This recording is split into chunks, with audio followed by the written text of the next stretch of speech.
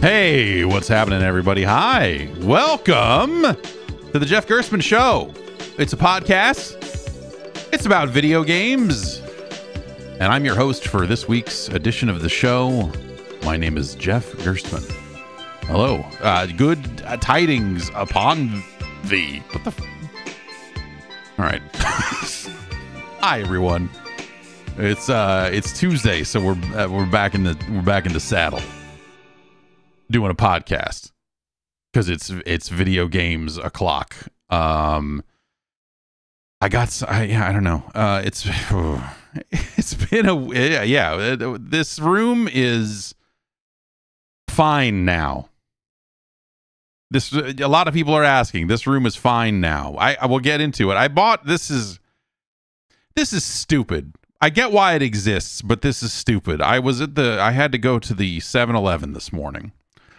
And they had in their case these bottles of Ghost, different flavors than the cans of Ghost. This one is orange squeeze. I don't know what they call the orange flavor in the cans, but these bottles, which say right at the top here, 0 caffeine.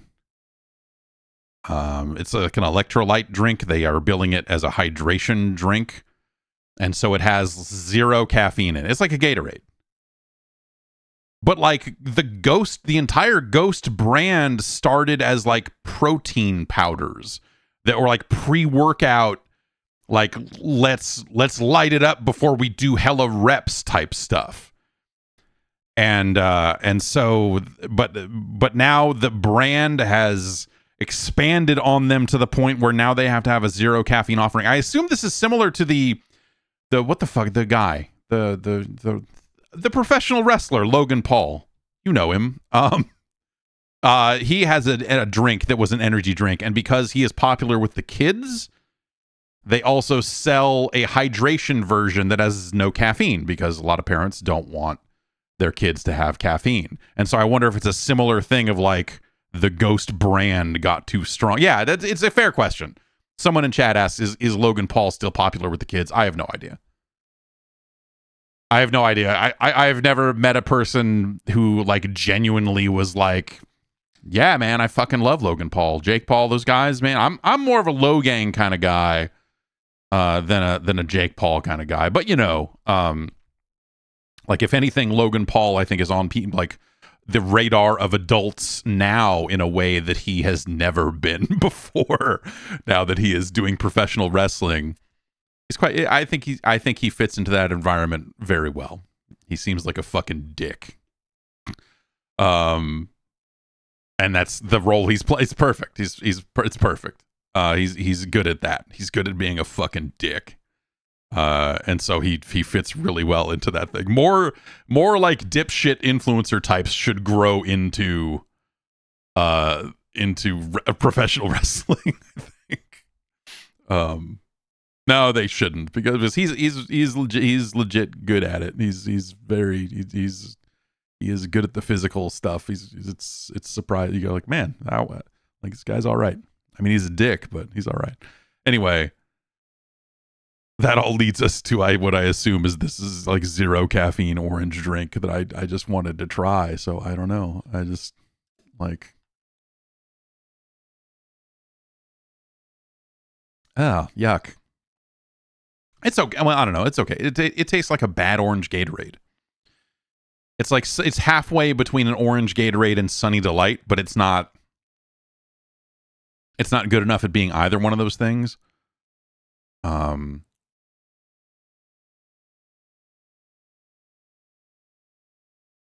I don't know. You could get hydrated. And then I bought another can. We've already ranked this one, so I'm not going to rank any drinks. But I bought another can of the esports drink because I figure this is going to disappear eventually. But Ghost has a flavor that they have done in conjunction with the FaZe clan.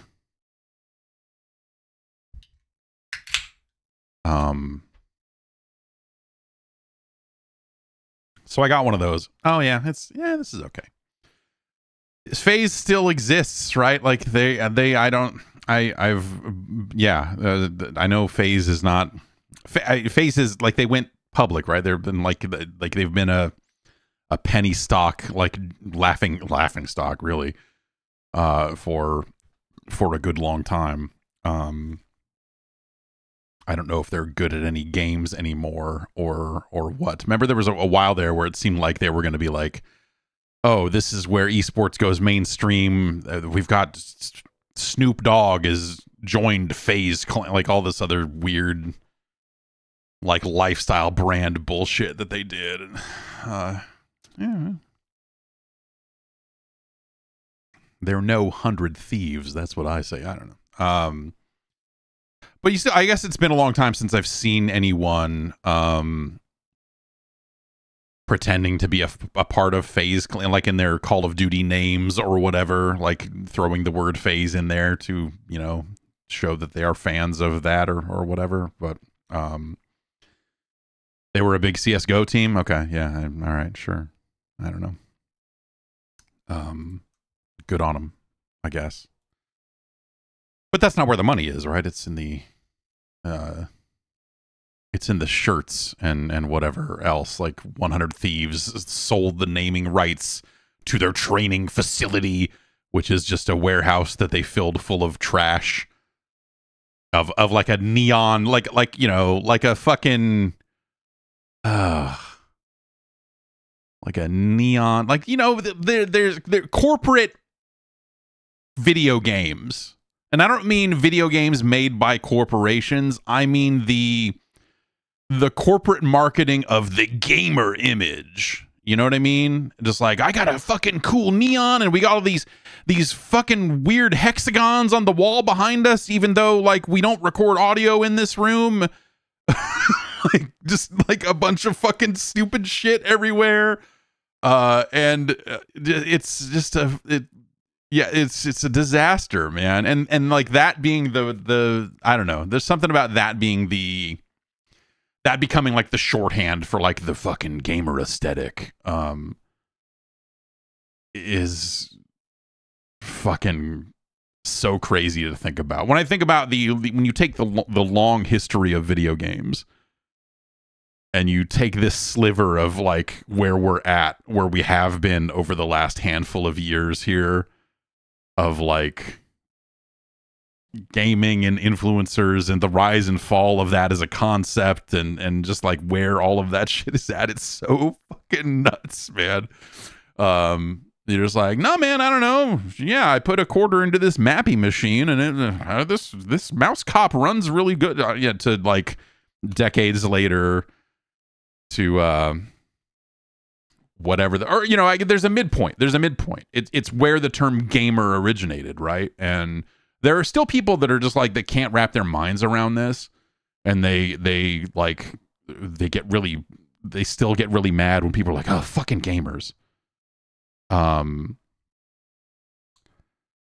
they don't know their fucking history, you know, that like the term gamer showed up in EA press releases. You know, it wasn't some organic term that people started calling themselves like, I'm a gamer. It was like, well, we think that the gamers enjoying Madden this year, they're going to fly that flag. They're going to, you know, we're really going to, it was always meant like, it's basically, it is the video gaming equivalent of the term mark. Where it is like the fucking like, oh, these dipshits will buy anything. Like, oh yeah, they're getting they love Madden. These fucking kids, you know, because they can't say these fucking kids anymore in their sales meetings or whatever. They eventually came to the term gamer. And then the idea that like years later that then got co-opted and people like started like really identifying as that in a fucking weird way is sad. As someone who has been playing and enjoying video games for decades, the whole thing is just like gross. I don't know. But like, that's whatever, that, you know, words change meaning over time, and like that legacy. Someone wrote in and said, are you still mad about the like last week, and said you used to really hate the word gamer. And I'm like, yeah, I think it's gross. I think it's gross. I think it's a gross way to refer to people who play video games.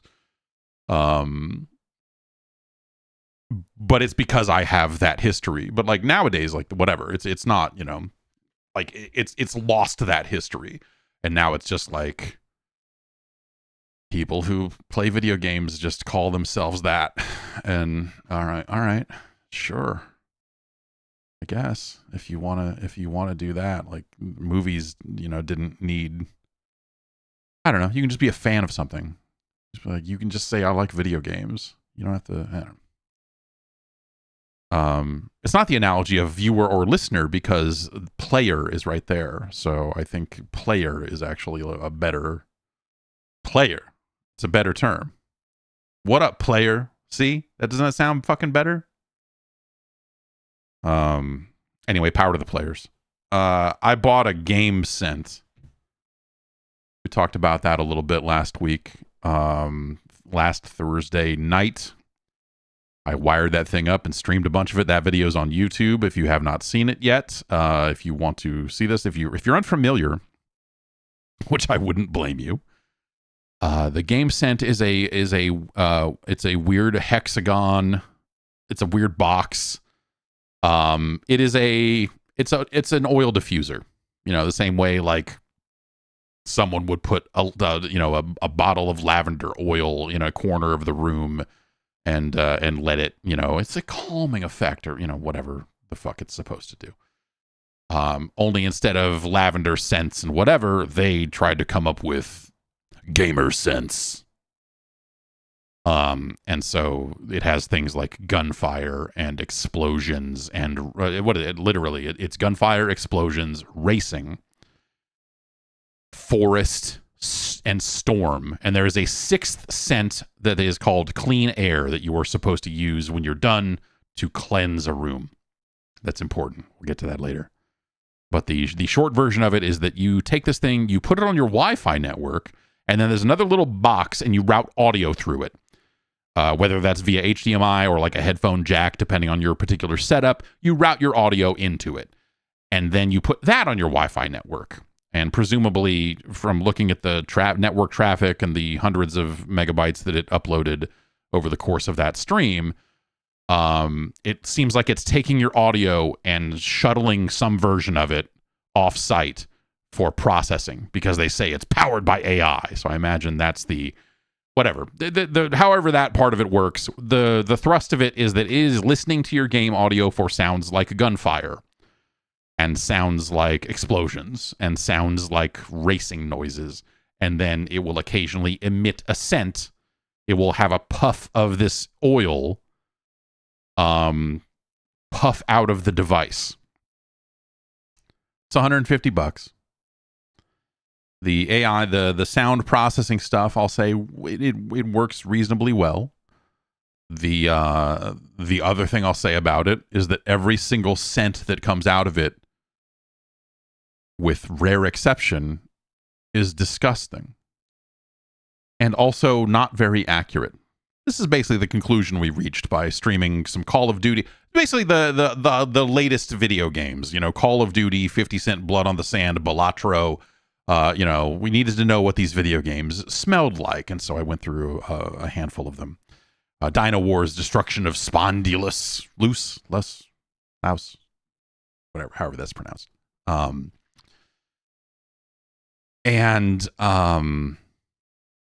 So for about 3 hours, I filled this room full of scent. And yeah, most of them are bad. The gun, and they're not very accurate. The gunfire doesn't really smell like a gun going off. Racing kind of smelled a little smoky, like a little liquid smoky in some ways.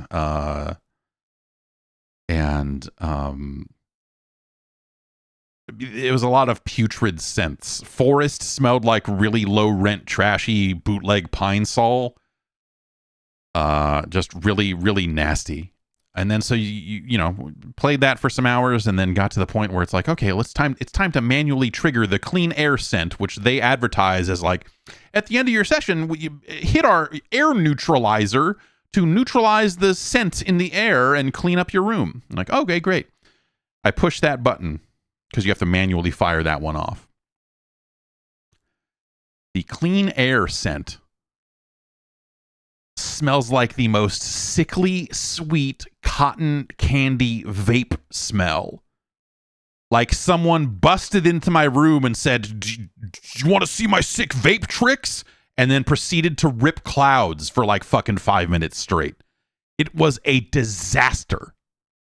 It was the worst scent of them all. And it's this, again, disgustingly sweet. And this is what they're like, this is clean air. And so, right about that time, right about 2 hours in on this 3-hour stream, I was like, oh shit, there's no way I'm going to be able to get the disgusting smell out of this fucking room. Like I left the room to go to the bathroom or something and came back in. I was like, oh, this room's a disaster. This room is uninhabitable right now. Oh shit, what the fuck have I done? And so anyway, the stream ended and I immediately disconnected everything and got it off my Wi-Fi network and set it all out in the garage for potential hazardous, just disposal or something. I don't know what the fuck I'll do with that thing now.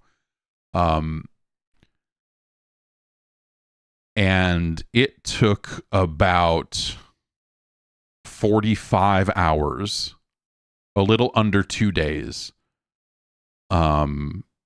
before most of the smell had gone.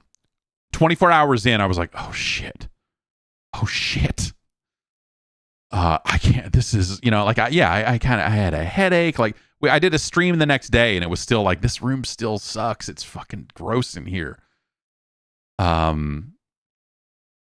got some Febreze and tried to like Febreze the carpets and stuff. I'm like, I vacuumed in here as well and tried to do what I could. But like the scent still lingered. It was still really, really noticeable. I'm not going to say overpowering, but it was noticeable in a way that when you walk in here, it was unpleasant. You're like, this fucking sucks. And it's like this miasma, this glut of these scents kind of come together. And it just was so, it was incredibly a very gross lingering scent. And so I went out into the garage and I got my air cleaner that I bought when the fires were happening in Northern California, and there was a run on, like, you couldn't find air purifiers. They were sold out because everyone was just buying these things. And so I bought one of those a few years ago. And so I went and found that, brought it in here and ran that for a full day. And even that didn't seem like it was immediately helping. It has a sensor in it where it detects if the air is good or not. And for the most part, it was a blue light. And then occasionally the light would turn red. Like it would catch a whiff of something and be like, no, we need to turn up to high right now. It's fucking bad in here. It was a weird thing where like the upper half of the room's airspace smelled worse than the lower half, where when I stood up, I would smell it. Like I would be in this spot and I would stand up and go, oh, which makes me think that it like got into the fucking, I got this room has a popcorn ceiling, which is, gross in its own way, but really good for acoustics. If you happen to be recording a podcast and you don't want to put fucking black hexagons all over your wall, a popcorn ceiling actually ends up being sort of nice for some of that. Yeah, I'd say at about the 45-hour mark, I walked back in and I was like, oh, okay, I can't really smell it all that much anymore. Like if I really, like, I still smell something in here, but it had been reduced to like, oh, like a 14-year-old had his cheap, shitty cologne in here and sprayed some on. Like that's what it eventually started to smell like. Like, yeah, like teen cologne. Like the cheap garbage stuff. And yeah, it's mostly gone now. When I walk in the room, if I just take a deep breath, I'll still go like, oh, ugh. Oh.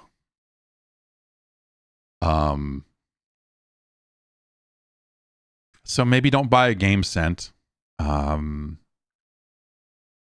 it's gross.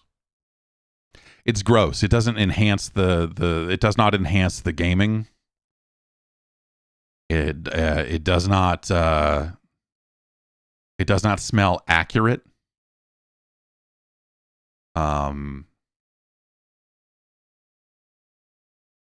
And it, I will say, like, I think it is wrong about some things. I don't necessarily think it's a scam per se. I think that, when you plug it in, it does basically the thing it advertised to do.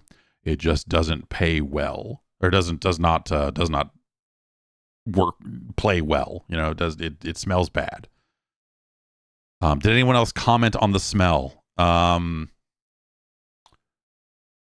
No. Not like my wife had been gone for a little bit. She was gone that night and most of the next day. And by the time she got back, I don't know, maybe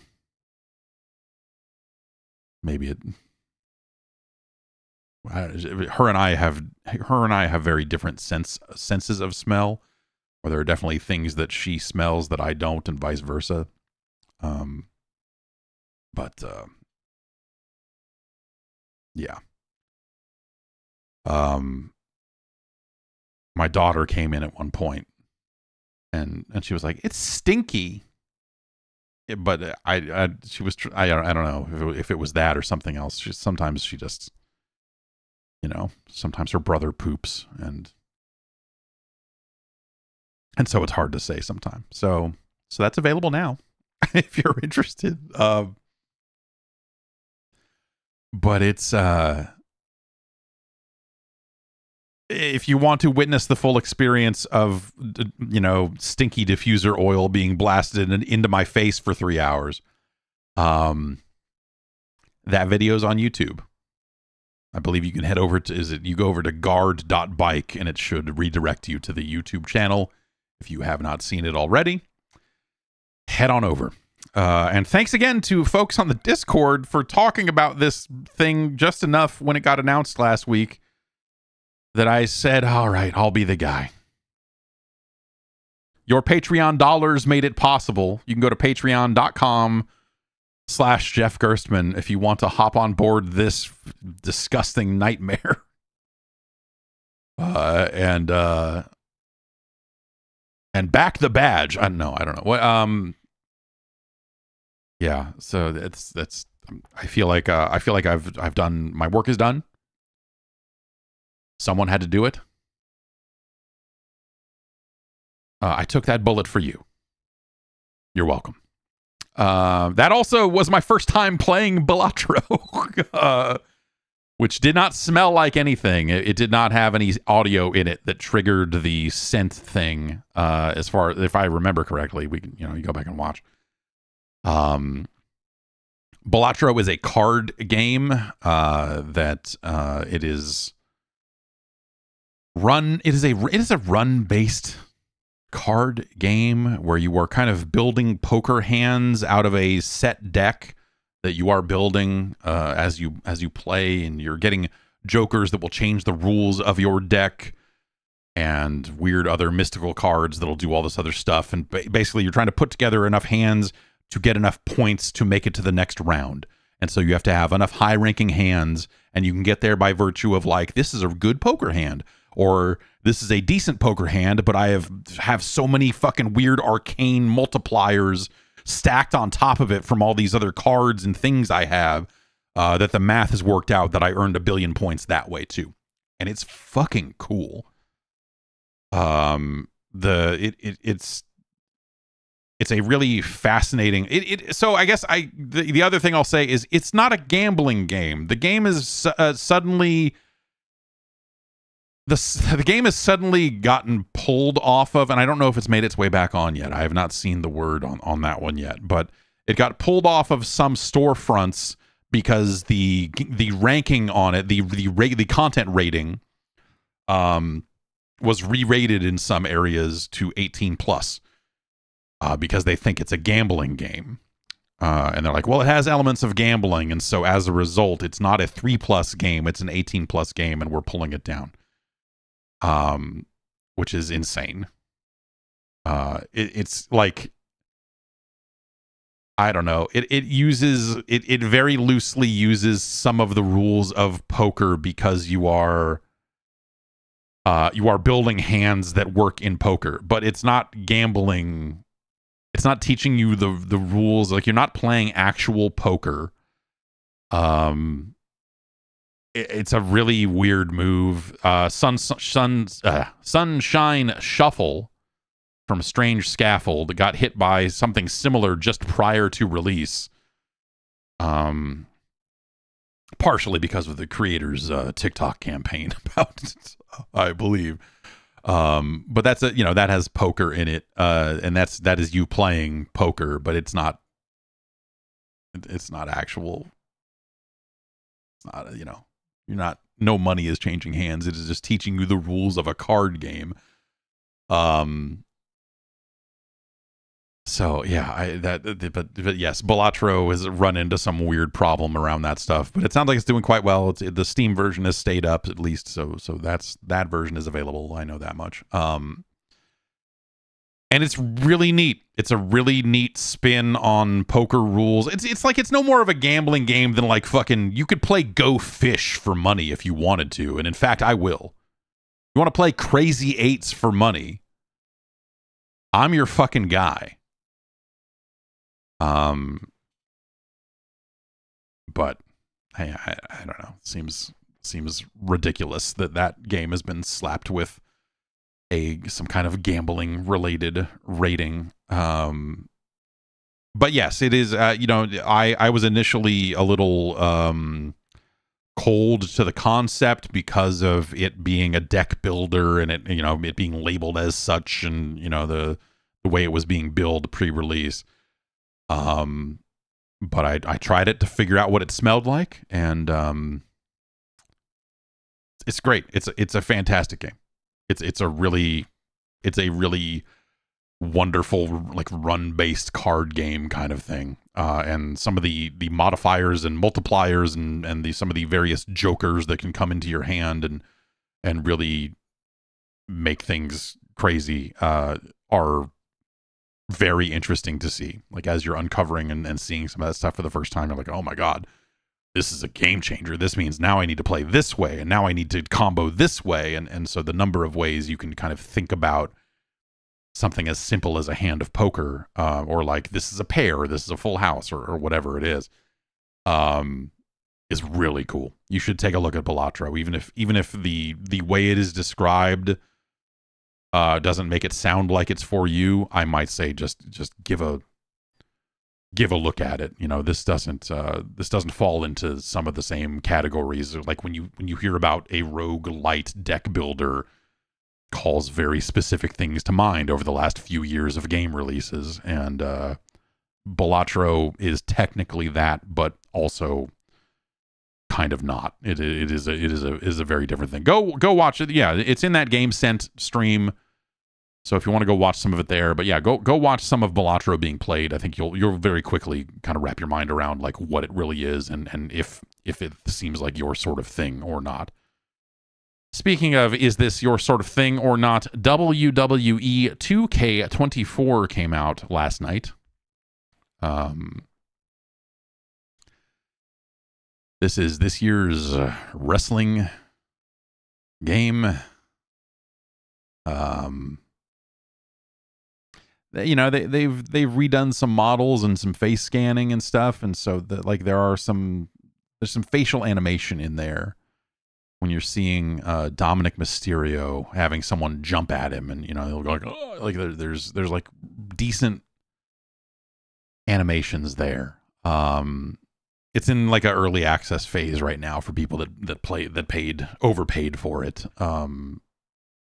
Or if you want the DLC, because it's got Post Malone in there. You're gonna need that. There's really a fuckload of wrestlers in this thing. It's kind of neat that way. But I don't know. It just, I went through the tutorial because every year I have to kind of like figure out how do you play this game? how do they want you to play this game? What do I do to win in this game? And so I go through the tutorial, and the tutorial is always actually like really fun because they have, they put Drew Gulak in it, and he's a fucking goofball, and you hit the tutorial and it starts, and it's like full screen, high quality FMV of a WWE announcer and stuff. You're like, this is like production wise, there's some really neat stuff happening here. I just don't, I don't like the way it plays. I don't like wrestling games. I like wrestling, but the idea of this as a competitive game and playing this to either beat a CPU or a human opponent or something like that, like there's just a huge disconnect there for me in terms of like what I'm looking for out of a wrestling game, but also how it presents itself competitively. And I started trying to think about this, like what is it? What is it that it's missing? Because it's not a fighting game. Because you kind of play by feel, and I started thinking like maybe it just needs to be like more like a fighting game, and maybe it needs to present itself much more plainly in terms of like the moves you are doing. Because there's always like, oh, I use this, and I because wrestling is all about. Wrestling is storytelling. It's cinema. It's the last minute comeback of a guy that got the shit beat out of him for the last 7 minutes, making a big comeback and saving the day. Like, oh my God, like that's wrestling. And so representing that, you almost end up in like a weird like Mario Party thing of like, oh, like one person is playing this as a game of skill, and then the other person pulled out some bullshit and pulled a last minute comeback and won the match. And you're like, oh, cool, great. Like that would be realistic to how wrestling often is on television, right? There's no logic to it. There's no logic to like, I don't know, man. They threw Sting through a table and he just stood right back up. They punched Sting and he didn't even flinch. Like, but these other punches he did flinch, and this other table he did stay down for 5 minutes. But that one, because he was mad, he stood right back up, and then it moved his fist between the other two guys' face for a while.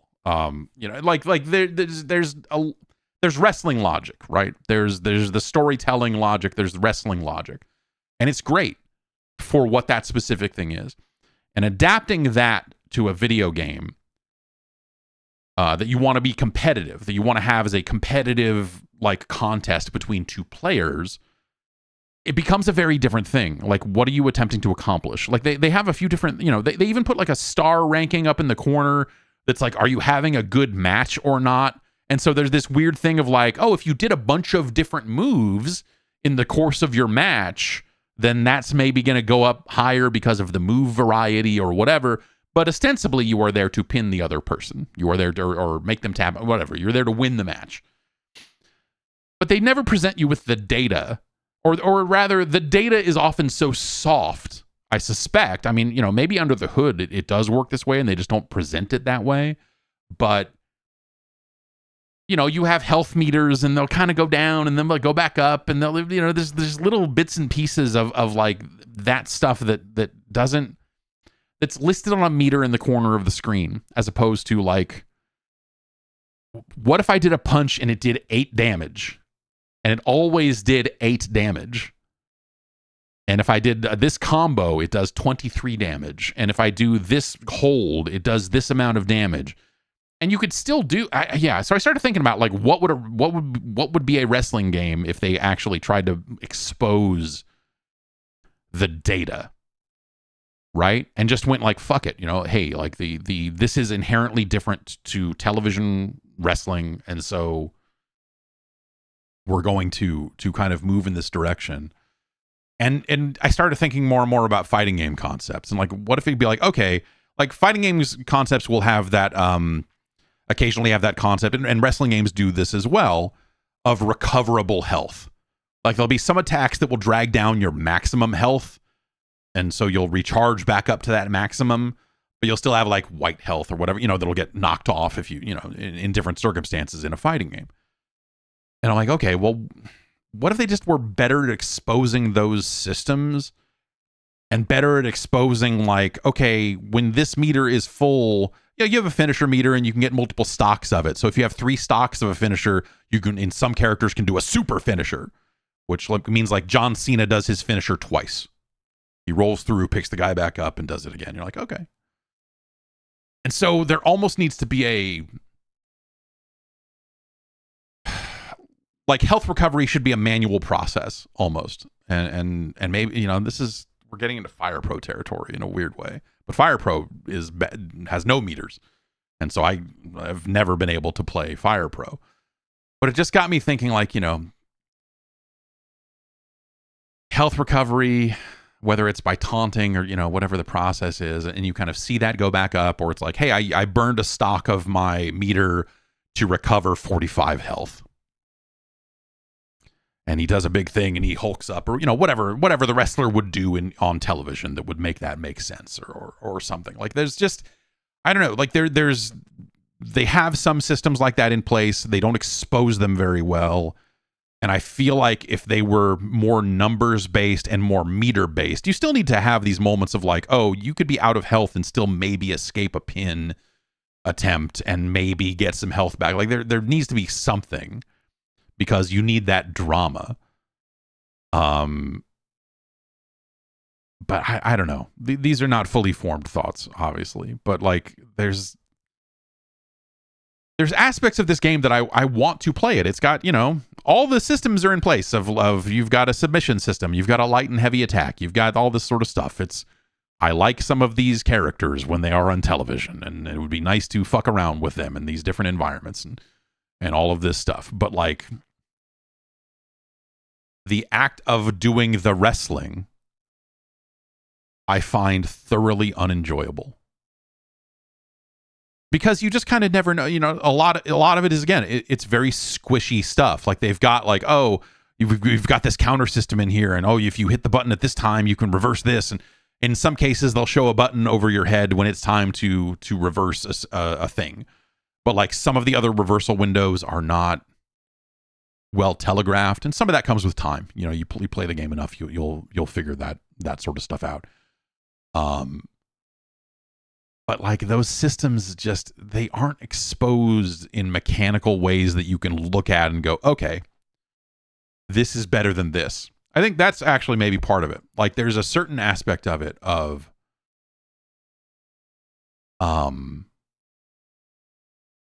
what buttons do I push to do the most damage? Is this attack actually doing more damage than this attack? Or like, is it better for me to, because the star ranking goes up if I have a more of a variety of moves. So should I instead just try to hit them with everything on the course to building up my meter and hit them with the finisher and then go for the pin? Or like, what is the right way to play that game? I think that's the part that it is left unsaid. It's left unclear in a lot of ways. You know what I mean? Because there's just systems in there that they don't really expose. And I wish that they would go further. And I guess at this point, I think it would be cool to go in that direction. Because the other direction that the direction I've been thinking about for years is like, the reality of wrestling is that it is a cooperative performance. The reality of wrestling is that, when fucking Kevin Owens hits fucking Austin Theory with a fucking stunner, it is up to Austin Theory to jump way too high into the air and make it look like it fucking killed him. And when he does that, you go, oh fuck, like, you have the, like, oh Jesus, like when they work together well, that shit looks nuts, and you go, god damn, like, it is cool. That is what evokes emotion, is when those two people are working together properly. And so could you build a game around that? And yeah, you absolutely could. It's just not the game that I think the bulk of like WWE fans would want. If you're like, okay, Now you both need to work together to make this move work, and it's basically a rhythm game or whatever. Like that, that's the game I think would be neat, but like that's not reasonable, especially for a brand that at least tries to be family oriented. Ostensibly, there are kids playing this game that are not gonna be like, oh, I gotta do the fake fight right. Like it's not that. It's yeah. I don't know. It's a hard problem to solve that they're not incentivized to solve because the game sells well enough that they're just like, fucking, I don't know. But I think they could do better.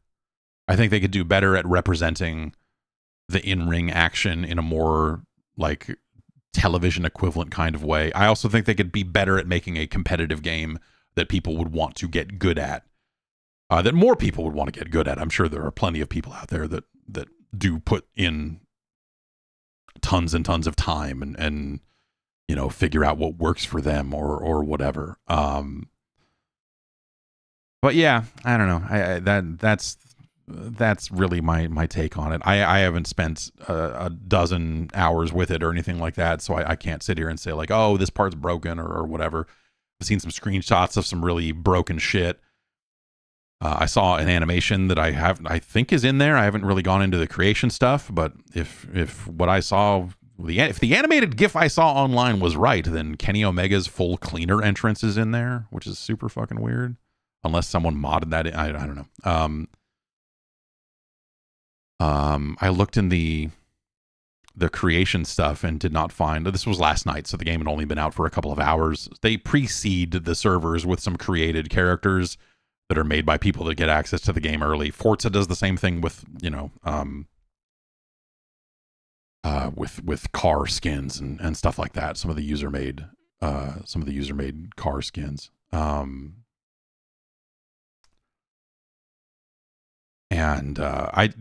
did not see a single. No one had made a Kenny Omega yet. That was something I thought about a couple of years ago in terms of just like, what's the popularity of this character with the WWE fans?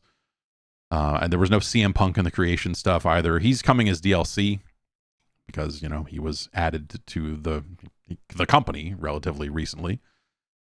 There's a weird, and I imagine this is something that, there's a bunch of Stings up there right now. A bunch of Brock Lesnar's in there because he is not in the game.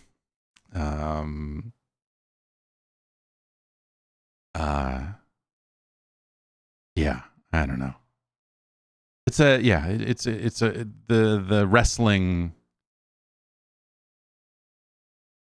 the annual wrestling game release and everything that happens with around that stuff is always fascinating to look at. And you look at it and go, gosh, there's so much work goes into this, and there's like 5 different versions of Cody Rhodes in there, including one that is an action figure.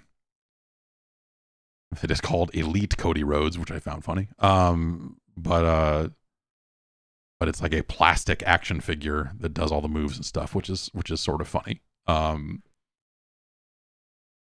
There's so much Cody Rhodes all over that game. Like, you launch it and the main menu, that like literally like the loading screen or the first screen you see that has graphics on it is like fucking 4 pictures of Cody Rhodes all on the same screen. You're just like, Jesus, man. Like, I get he's the guy on the cover, but like they are extremely all in on Cody Rhodes. Logan Paul is in the game, so you can do that. I don't know. It's a really interesting game because there is so much in it, and that's fantastic. You can play as Bad Bunny. Bad Bunny is in the game. He was DLC last year. The musician Bad Bunny, if you're not familiar and just think he's another wrestler. There's just I don't know. There's a ton in it, and if you the Big Boss Man is in there, and there's one of the things they're selling is this big retrospective look at all the WrestleManias, which they've done before. They put out a whole game about WrestleMania back in the 360 PS3 era. I don't know. I think they're really good at presenting their historical stuff in fun ways. I imagine I wonder, because there's a lot of historical stuff. Okay, I guess as of this year's game, there is more historical stuff that they probably don't want to put in a game ever again. You know, Brock Lesnar, very deliberately not in the game. And so on and so forth. And so I wonder, like, there are moments in that company that are very vital to its history that increasingly involve people that you're just like, oh, well, we're never going to see them in anything ever again. So they left Brock in.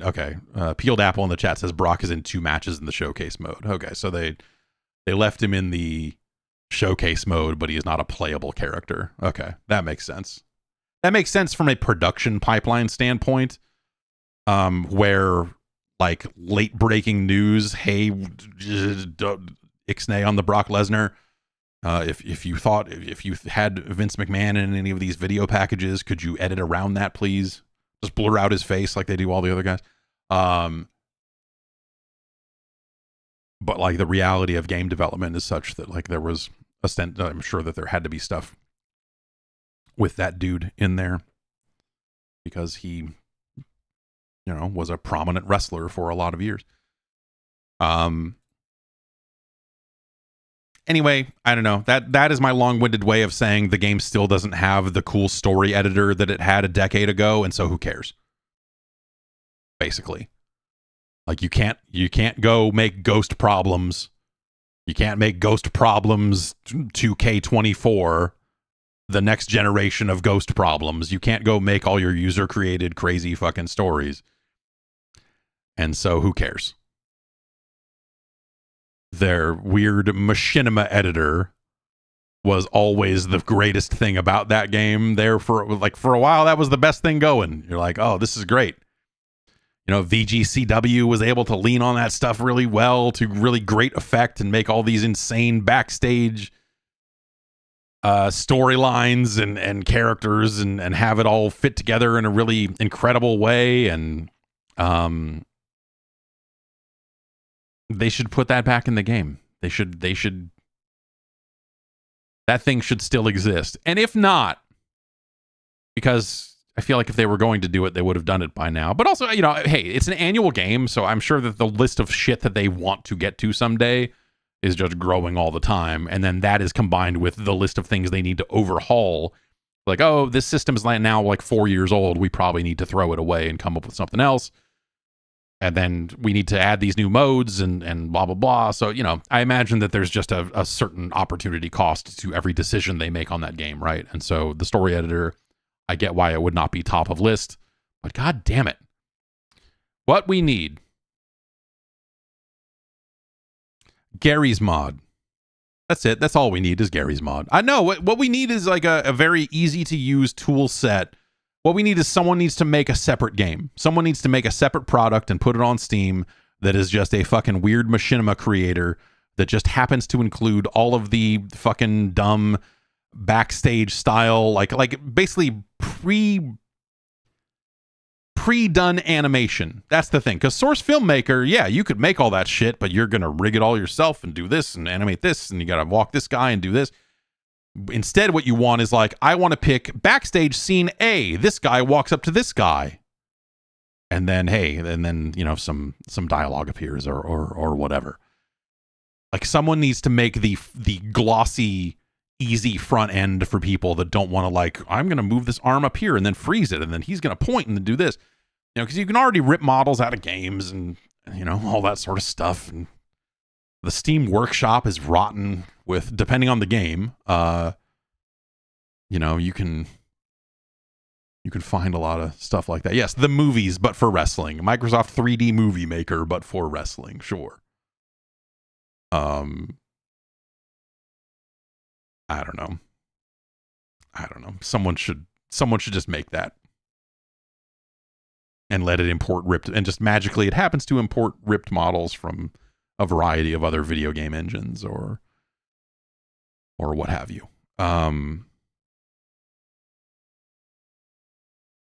Like that, what am I thinking of? I can't, the name of it is escaping me right now, but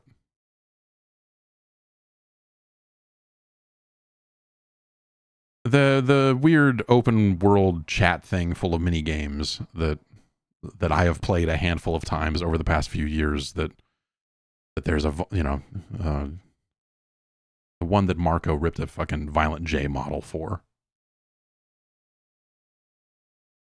I guess I could go to. Hang on. Yes, Tower Unite. Yes, that's what I'm thinking of. Tower Unite. The build out of Gmod Tower.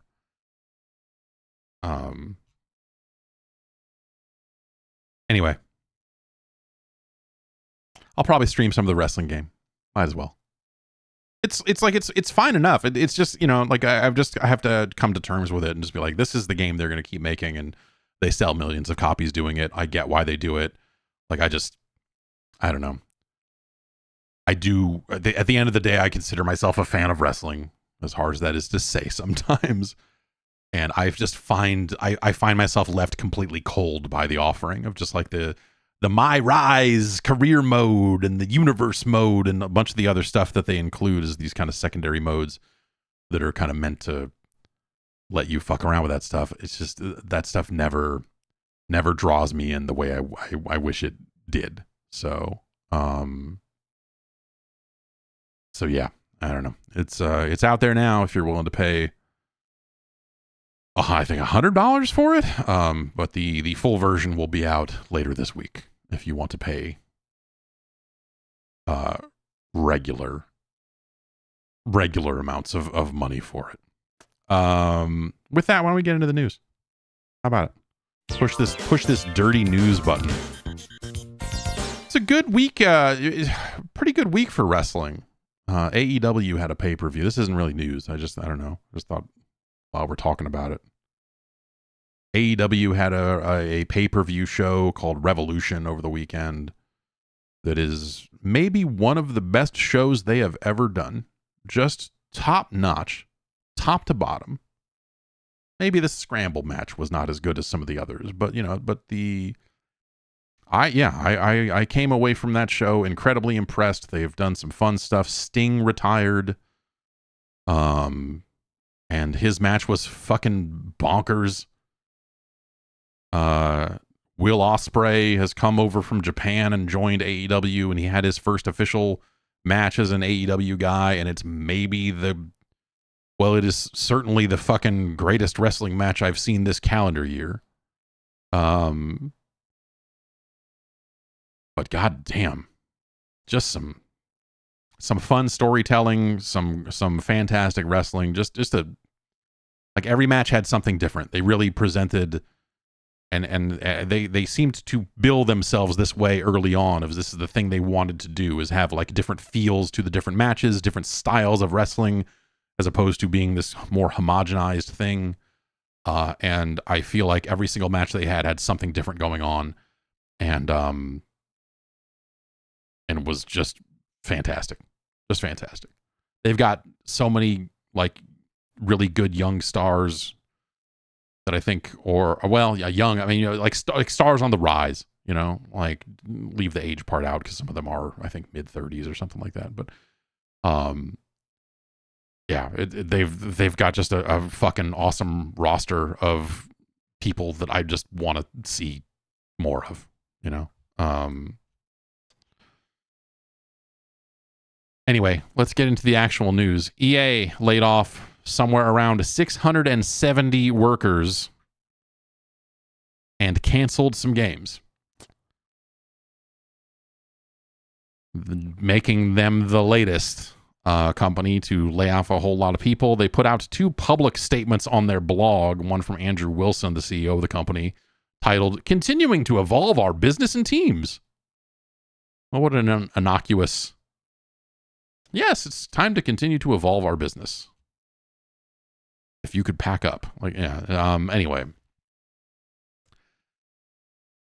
They are laying off what is approximately 5% of their workforce, which IGN then backed out to around 670 people from the looks of things.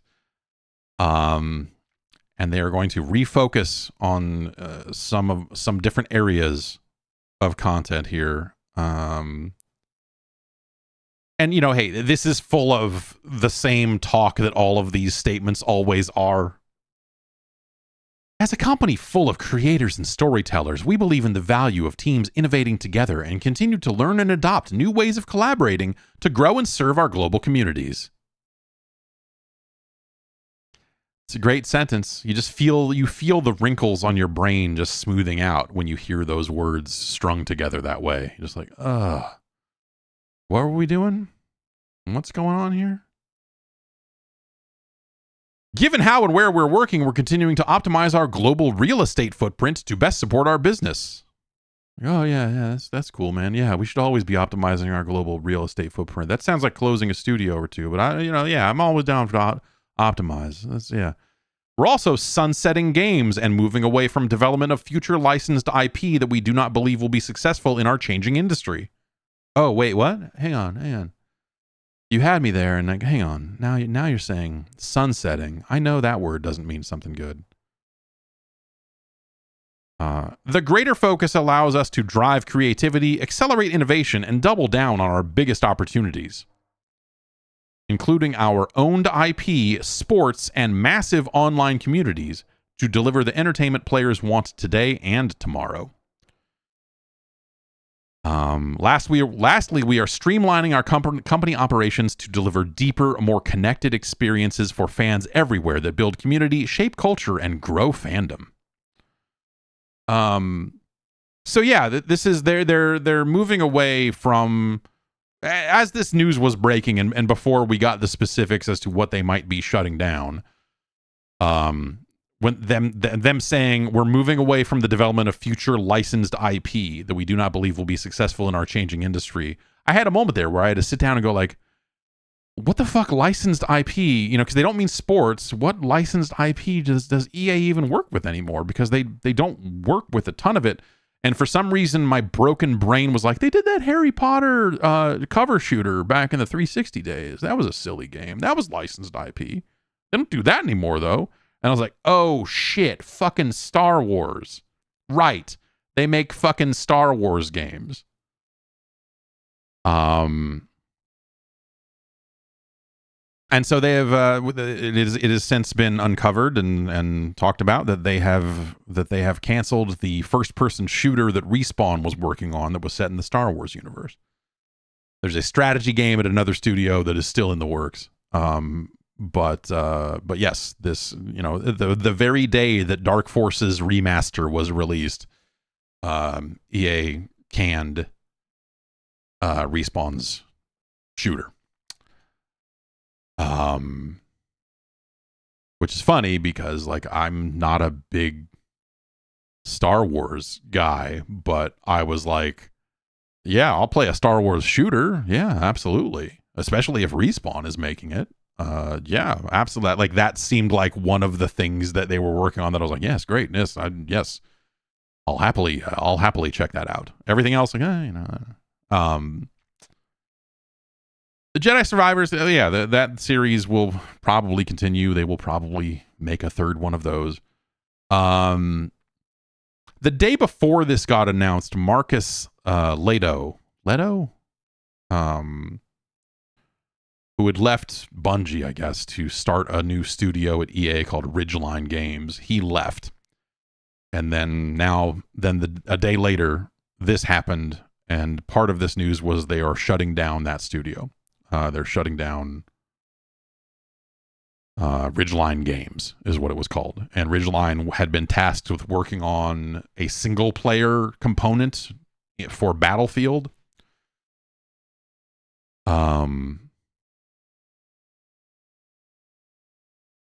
So, like, I look at that, and, you know, you look at what they're saying here. We are sunsetting games and moving away from development of future licensed IP that we do not believe will be successful in our changing industry. I feel like if you look at those moves and those two things kind of, well, you know, I guess the development of that Battlefield stuff has been moved to Criterion.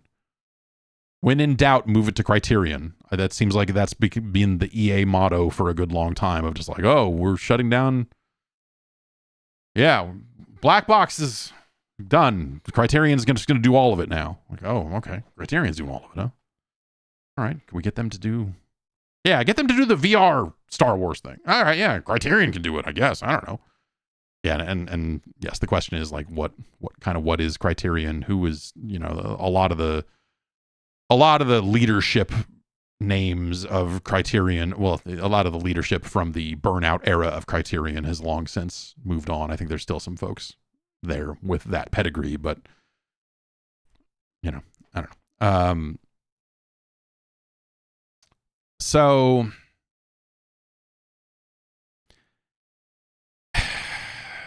yeah, that's kind of the long and the short of it.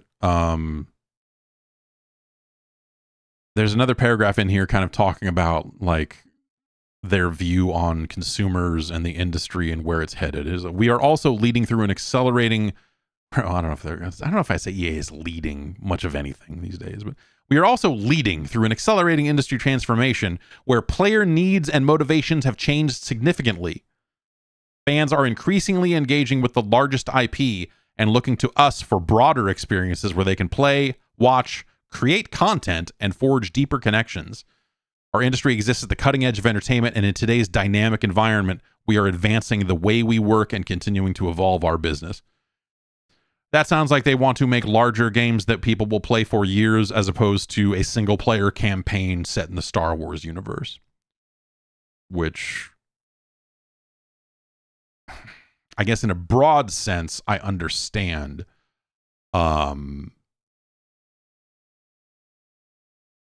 And, you know, you could start to tie those things to revenue, right? You could start to tie things to like, okay, what's gonna make them more money over a longer period of time? And we don't really know that the Star Wars shooter was necessarily focused in this specific way, but if we kind of take it as like, hey, there's a campaign-focused Star Wars shooter in the works, like, okay, what are you gonna sell that for? $70.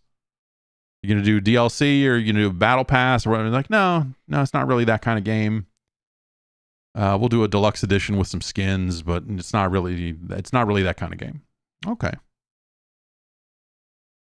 Well, we're thinking more along the lines of games that we could put out there and have people play for 5 years and have them keep giving us money for it.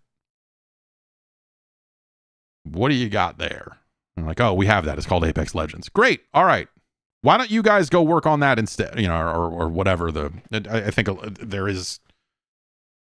I don't think that team necessarily got completely laid off. I think they've been, or will be, I guess, sunk into some of the other teams at Respawn.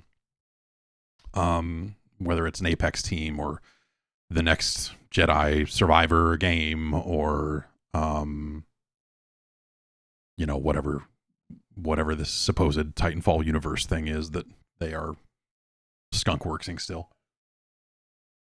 Which they're always, Respawn's always doing that. I feel like you can always count on like there's some small weird team at Respawn.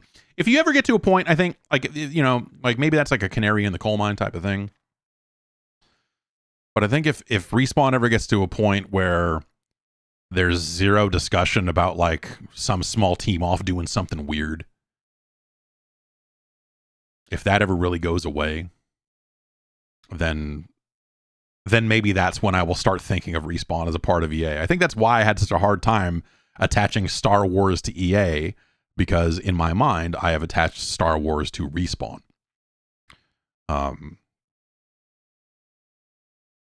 I think EA still has a very special thing with Respawn that they haven't really fucked up yet. And you know, Vince Zampella has ascended up the EA tree and is overseeing a lot of other shit in addition to Respawn.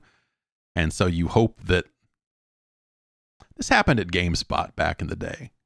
We had one of our 3 founders left. The other 2 had left. And he ascended up the tree to oversee a bunch of other brands. And so he was not as focused on GameSpot anymore. And so as a result, they started bringing in, or they started promoting from within, but they took other people and they put them in his position. And so like, okay, you're going to run this. You're the general manager of this organization, and you're the person who's going to do this. And as soon as that happened,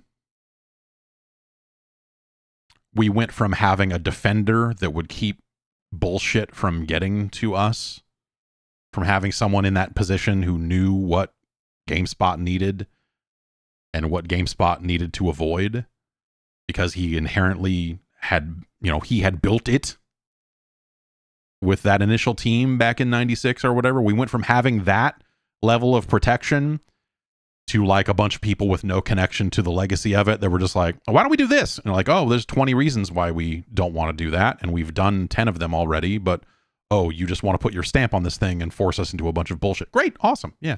And that was, what was that? 2005, 6. Anyway.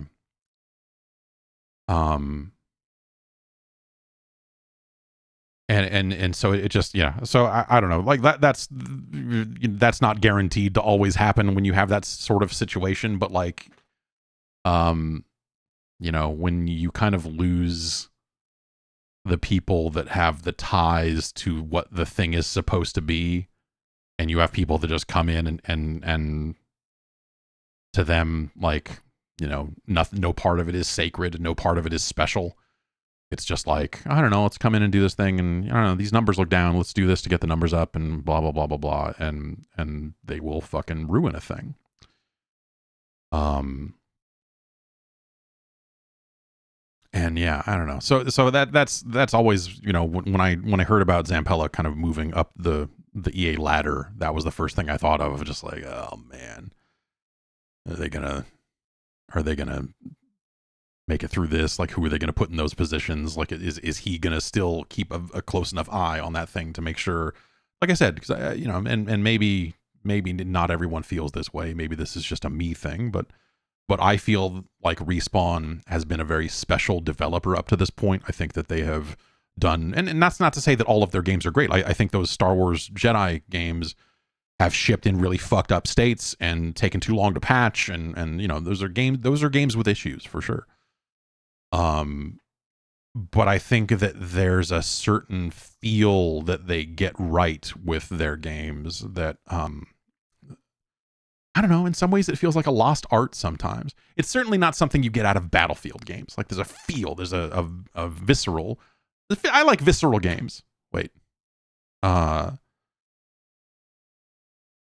I don't know. Like, I hope that they are protective of that, because we saw, like, but also that can't last forever. You look at like BioWare. BioWare at one point was also a very special developer, right? And as the years go on, the BioWare name got attached to like 20,000 different, like basically anyone at EA that was making anything that had a leveling system or anything where there was like anything resembling an RPG. Like, you're BioWare Sacramento, you're fucking BioWare Des Moines, you're BioWare, like all these other studios just got rebranded. But even before then, you kind of, the doctors got spread too far, right? You have Dr. Greg in Austin working on the Star Wars MMO. You got Ray still up in Canada, overseeing the other stuff. And at some point that thing just grew too big and weird, and they're like, these guys are hit makers, give them more responsibility. And then the thing that made it special isn't, but that's how it's always going to go, right? I mean, those founders got paid a bunch of money. If they didn't get more responsibility, they would probably eventually leave of their own volition anyway and go make beer or something. I don't know. So that's a very natural progression for companies, right? For founders to eventually either ascend or leave or whatever. But I don't know. Respawn, to me, is like one of a handful of pretty special developers in this business, and I hope that they are able to continue to make some cool shit. I feel for, there's like people across EA. This isn't just a Respawn thing. This is just the Star Wars game getting canceled as a part of this. But like, there's a lot of people across EA that got hit by this, and of course my heart goes out to them as well. This business is gross now. It feels like it maybe wasn't always this way, or I guess it was gross in different ways.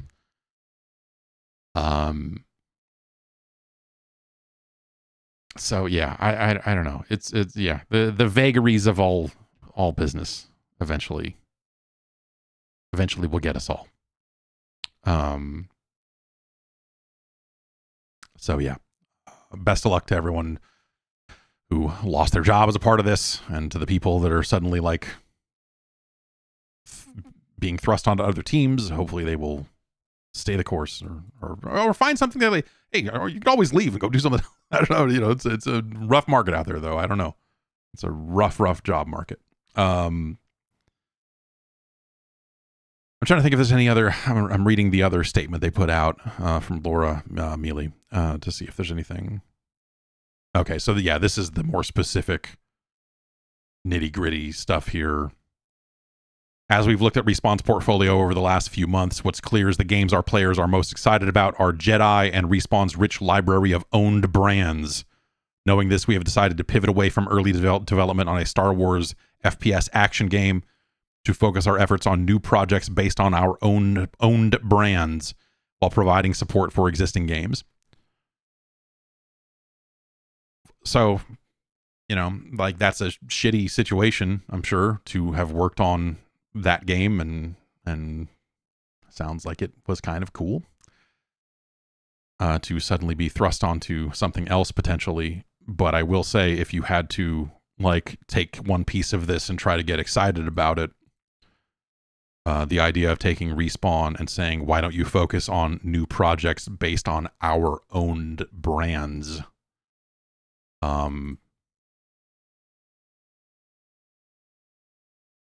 That sounds like they will make, I mean, there's only so much IP that the Respawn name has been associated with, right? So, maybe that Titanfall universe, or, I mean, we should just call it the Apex universe at that point. I mean, if we're being honest with ourselves, the Apex Legends-averse has, I feel like, eclipsed the popularity of the Titanfall name by 5x, 10x, what, I don't know. But hey, they should make a thing with mechs and wall running. I think that would be cool. They go on to talk about Battlefield. Today, we have the largest Battlefield team in the franchise's history, with passionate people in place across the globe, blah, blah, blah, blah. Marcus Leto recently made a personal decision to leave the project. To ensure our work continues uninterrupted, we immediately appointed leadership at Criterion to oversee our single-player work. As part of this change, we'll be winding down Ridgeline as a standalone studio in Seattle, with some team members joining Ripple Effect.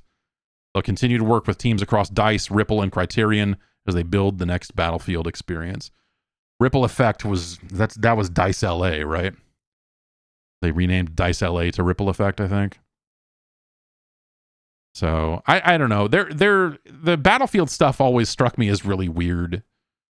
Because their response to the last couple of Battlefields not necessarily being like all that well received has been to just like, let's have more studios working on it in more places around the world, and let's make sure we have a good single player, I guess, is what they were hoping to do with Ridgeline. And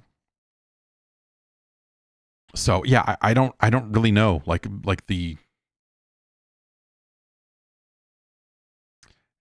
yeah, it just says, our vision for Battlefield is ambitious and exciting. The project is making meaningful progress thanks to the strong leadership of Vince Zampella and Byron Beede, and dedicated studios committed to building a Battlefield platform our fans will love.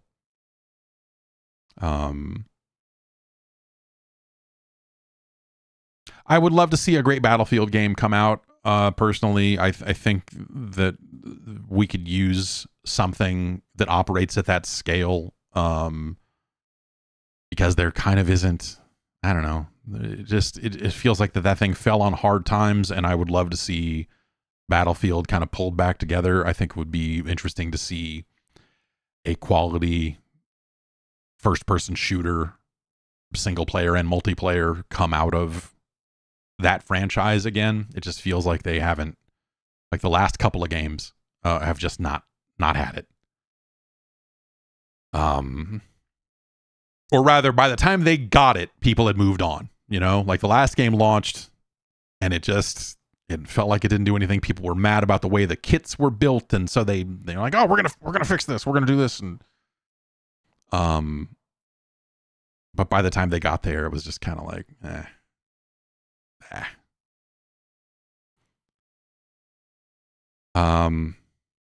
Mobile also, like mobile kind of gets the longest couple of paragraphs in here, so I'll read this because I don't know, it's interesting to me, maybe not you. Over the past 6 months, we have brought together the mobile and HD franchise teams under singular leadership across EA Sports FC, Madden NFL, and The Sims. The next step is setting up our standalone mobile portfolio for growth. So mobile sports teams moving in with kind of reporting in through the same lines as the console games, which probably makes sense to keep them all closer together. I'm surprised that and maybe it's this way and I just don't know it, but like when you think about the fucking racket they're running with their Ultimate Team cards across FIFA and Madden, or I'm sorry, FC. Fucking come on. Madden, and you know, I guess they do it a little bit with UFC and whatever else. Like, I'm surprised that there isn't a mobile app that just directly ties into all of that same stuff. And maybe they've done that. I don't, maybe I'm just not aware of it, but but it feels like there could be a very unified experience for Ultimate Team, or a more unified experience. Maybe that exists. I don't know. Anyway, the next step is setting up our standalone mobile portfolio for growth. Over the past few weeks, we have announced we are sunsetting Kim Kardashian Hollywood, Lord of the Rings, Tap Sports Baseball, and F1 Mobile. These games have entertained many people over the years, and it's the right time to focus our time on the remaining games in our portfolio, which we believe can grow. We have some great titles, and I'm optimistic about where we can take our significant library of owned IP. So yeah, it just sounds like that they got sick because like there's not, Kim Kardashian, Lord of the Rings, like that is not their owned IP. So that's, that kind of fits with some of the focus shift here. It always hurts a little bit whenever EA talks about, as she bills it here, their significant library of owned IP. And I think if you've been playing games for a very long time, then you've been on this roller coaster before of EA acquiring a studio and then basically ensuring that studio never makes another one of those games ever again. And all the people leave and you're like, oh, okay, all right. Like just whether it's BioWare or Origin or, like everyone's got their one where they're just like, I can't believe it. They had the best games in the world, and then this happened, and now they don't make them anymore. But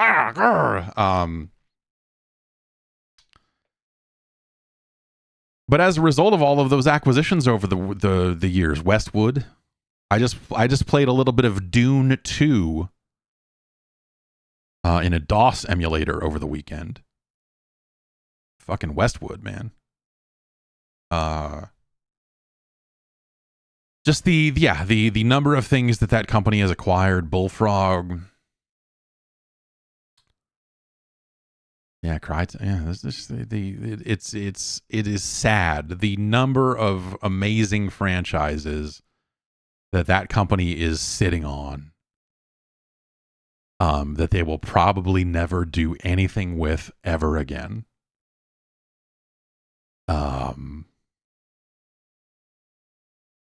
The Crusader No Remorse games. That was mine at the time. Hearing that there was a third one of those that they were thinking about making that got killed. I remember being really broken up about that. Yeah, that's Syndicate. Also other Syndicate. Yeah, a lot of people are big fans of SSX, and I think that there's probably a path to make a new SSX. You would just have to make it, I don't know, you would have to put a fucking battle pass in it. You would have to make it like, here's a live service SSX. Like, you would have to make that a game that people are going to play for the next 5 years. You would have to do what they're in the process of doing to the Skate franchise is what you would need to do to justify bringing back an SSX game in this day and age. So kind of be careful what you wish for, I suppose. I saw a TikTok. It was an ad for Skate, but it was advertising a closed playtest, which I know they've been doing for a very long time now. I guess I would call myself worried about what that game's going to end up being. I don't know. It just feels like something that now has been in development for a very long time, and they've been, there's people in the chat saying that they've been doing those playtests for a very long time, and I think everyone is NDA'd on those, so I'm not really looking for specifics on it, but I don't know. A live service Skate game. One of my favorite things about the Skate franchise was, like, and this is obviously stuff they're not going to show in a playtest, but I thought it was fun that they put silly stories in it and silly intro FMVs, but like that it had a progression to it. And so I kind of wonder, as they move to make it, whether it's going to be free to play or I don't know what they're doing. Like what is that stuff going to fall by the wayside in service of just like, it's a Skate universe and I don't know, go fucking make your own shit.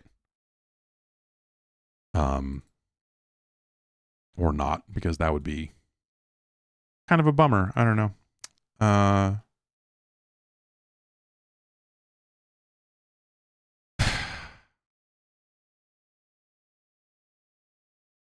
Warner Brothers is back in the news.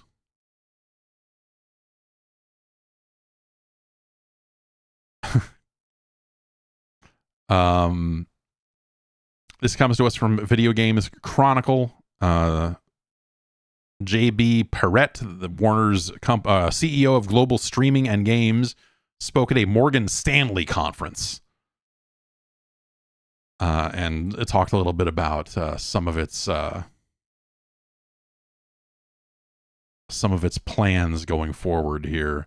And this is stuff that they got into in their last earnings call. It's not necessarily brand new news, but it is this focus. Like, okay, so they just had Suicide Squad come out, and like, they're saying that it did not meet their expectations. They're saying that it did not sell the way it is they wanted it to.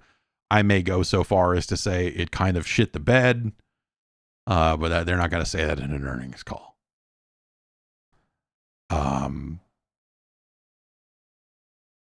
But back in December, everybody's favorite CEO, David Zaslav, said that they were working on transforming their biggest franchises from largely console and PC-based with 3 or 4 year release schedules to include more always-on gameplay through live services, multi-platform, and free-to-play extensions, with the goal to have more players spending more time on more platforms. And so Perrette pretty much just, doubled down on that and says, we think the opportunity for us, which is a multi-year opportunity because games is certainly a bit of a long cycle business, but the opportunity is to take those 4 franchises, which are Mortal Kombat, Game of Thrones, DC, and Harry Potter,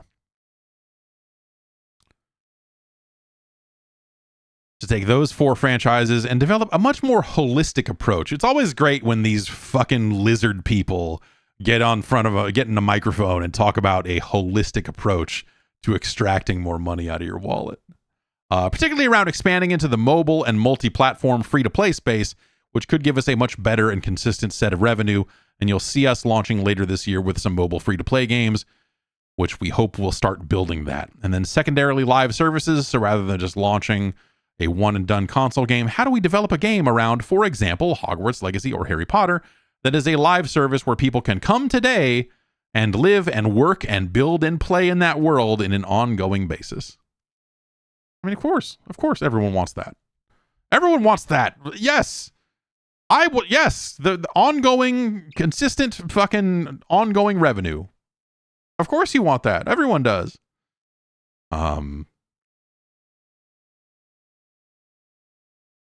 But you know, this is how you end up with, like, there is a Mortal Kombat RPG on mobile right now that I will probably download at some point. When they launched the cross-platform play in Mortal Kombat 1, they finally added the WB account system to it. And as a part of a pop-up you get when you launch that game for the first time, it does mention, I believe it's called, is it Mortal Kombat Onslaught?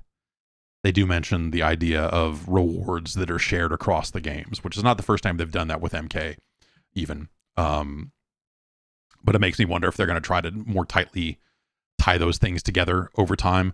But like in the past, it's been like, hey, if you complete this chapter of the storyline, we'll give you a skin that also works in the console game, and you know, and so they kind of try to tie it all together that way. Galactic. Movie. Anyway, Galactic Marvel says, why haven't they made a Shaolin Monks 2? I mean, listen to what I'm telling you that the heads of Warner Brothers are saying about their game business. There's maybe never been a worse time for them to make a Shaolin Monks 2. Like that, getting that idea off the ground and greenlit and everything else. Like, hey, we want to make a 2-player co-op. You know, or, you know, hey, maybe it doesn't necessarily have to be that. You could make a sequel to Shaolin Monks that's 4-player. What if you made it hey, every season there's new, what if you took the Destiny framework and put 12 different colored ninjas into it? Right? Like that's that is where Warner Brothers is looking, you know? And so I don't necessarily think that this is something that is dangerous to the core of the Mortal Kombat franchise, because like I said, they've been doing mobile games for a while.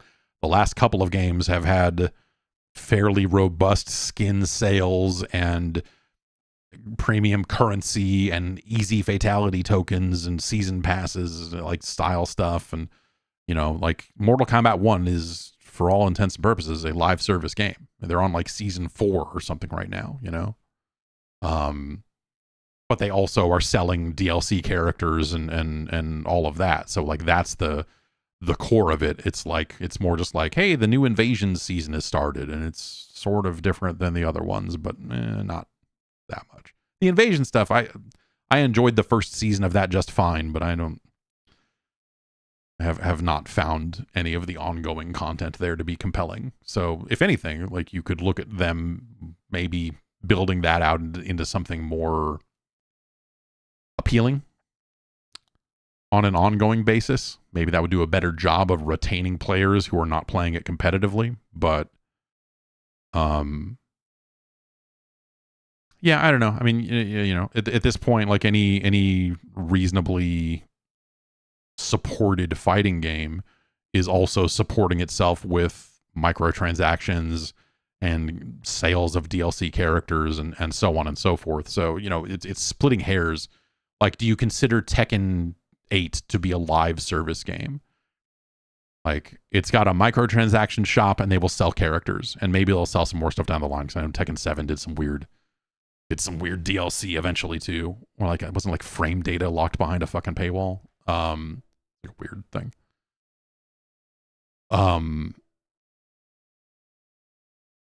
But like it pretty much is, because they are looking for new ways to get more money out of the people that are playing it, as opposed to like, hey, and Harada, you know, so Tekken 8 just launched its costume shop. It's skin store, it's clothing store, I guess, which has a bunch of, like, there's some throwback costumes in it, which is like, you know, Camo Kazuya and some other shit like that. And then just like, it's some shirts. I'm like, okay, what? Who cares?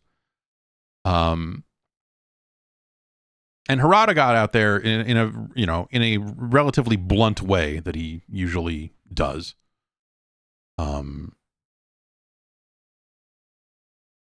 And basically said, like, yeah, you know, like, games are more expensive to make, and also we support these games for years. And so we're gonna, this is what we do to support, this is what we do to fund the ongoing support of these games, right? And so I get it on some level without looking at the books and whatever else. I think you have some people that are just like, well, they didn't do this with Tekken 7. Like, Tekken 7 is an old fucking game at this point. It was a somewhat different business back then. And now that we are getting these games and 4K art assets and all this other horse shit, like, everything has gotten more expensive. Everything has gotten more expensive. And so as those costs go up for development, they're going to look for ways to get it out of you. Because they're not here running to run these games at a fucking loss. And, you know, like with Tekken, he got out there and said, like, yeah, Tekken 8 is much more expensive to develop than 7 was. And you're like, yeah. But that's across the board, you know? Like, again, I don't like bringing it up every week, but, you know, we back it into this Spider-Man 2 conversation about how much money that game apparently cost to make. Not every game is that expensive, for sure. I don't think they spent $300 million on Tekken 8. But, this is why people talk about this stuff as potentially being unsustainable, right? And so I look at it as like, I like it when fighting games get more characters. I think it's cool. I think it's cool when they add characters to fighting games. When I think about Street Fighter 2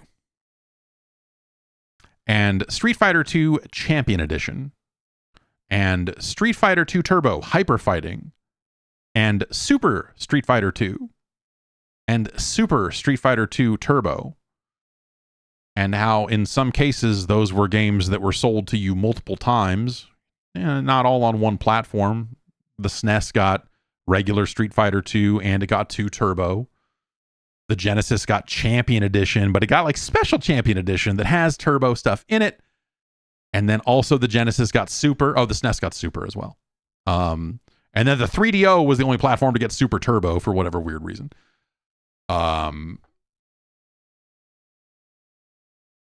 That's them selling you the same game basically multiple times with the equivalent of DLC added onto it. When Street Fighter 4 came around and they started doing some of the updates they did there, and some of them would cost money. They're like, oh, this is arcade edition, and if you don't buy it, you'll still get the balance changes because we have to do that. But you won't get the characters, you won't get this, and, you know, so it provided this weird pathway where, like, oh, okay, like you're still getting all of those updates and all of those upgrades in your same Street Fighter 4 purchase to an extent. You just don't get access to the new characters and some of the other new stuff unless you are paying them money. And I think that model, I mean, I don't know. I spent less money on that model than I did buying Street Fighter 2 variants over and over again in the 90s. So I don't know. It's better that Tekken 8 goes this way, I think, for example, rather than doing Tekken 8 and then, hey, now we're doing Tekken 8 Darkest Resurrection, and now you should buy it again. Even though we did a season or 2 of DLC for Tekken 8, now those are just baseline characters for this game, and we're going to do more characters again, or, you know, whatever they end up doing. With like no upgrade path or something. Like, I don't know, give us $70 again. Give us $100 if you want to play it 3 days early, fuckers. Like, that would be a bad outcome. So I don't know. Like, it's hard math to do, but I do think that we're probably better off for fighting games specifically. Not every game benefits from this approach, which is why I think the Warner Brothers statement of just like, we're gonna try to fucking do, you know, is just such a misguided thing. Because I think if you take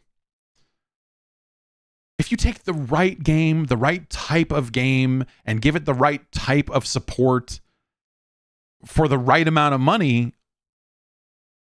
I think when all of that stuff lines up really well, it's great. It's great. Like, hey, we're going to allow you an opportunity to buy more of this game you fucking love. and it's going to come in 6 months, not 6 years.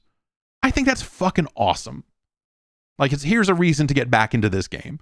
These 2 new characters dropped. This background is here. This is here. You know, like, whatever. When it's the right stuff, I think that is taking advantage of technology and modernizing this approach in a way that we didn't have access to before. In the cartridge days. In the kind of pre-internet patch days. In the go to GameSpy to download this Warcraft patch days. This stuff was not possible. The catch, of course, is that you can only really play so many of those, right? So if every game, and we've gone into this, I don't necessarily need to rehash it. You guys understand.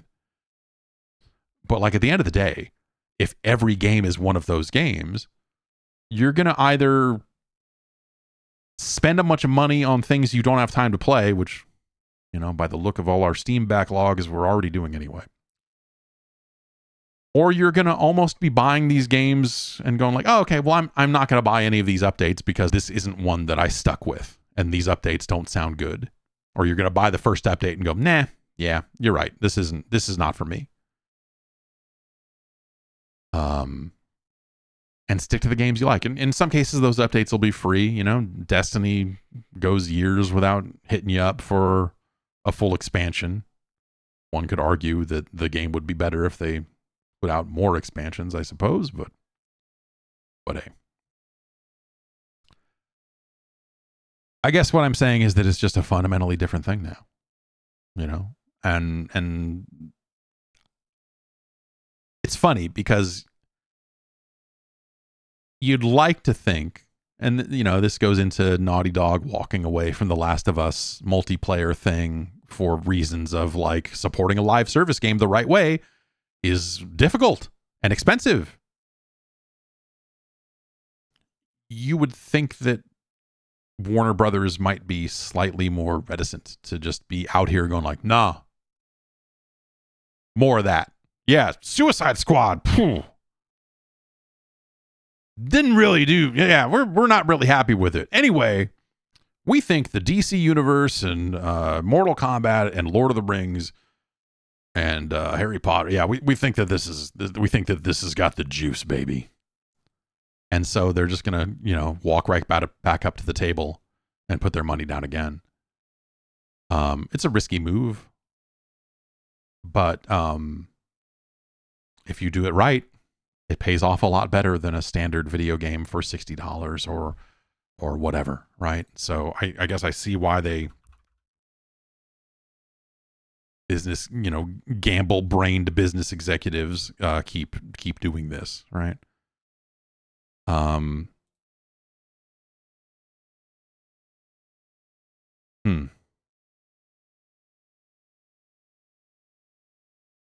Is Multiverses coming back?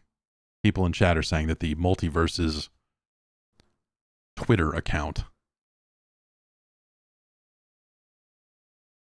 is active again all of a sudden.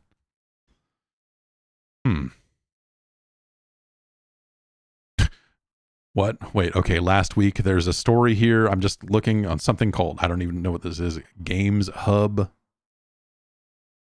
Multiverses return teased by McDonald's Australia. That's video games now.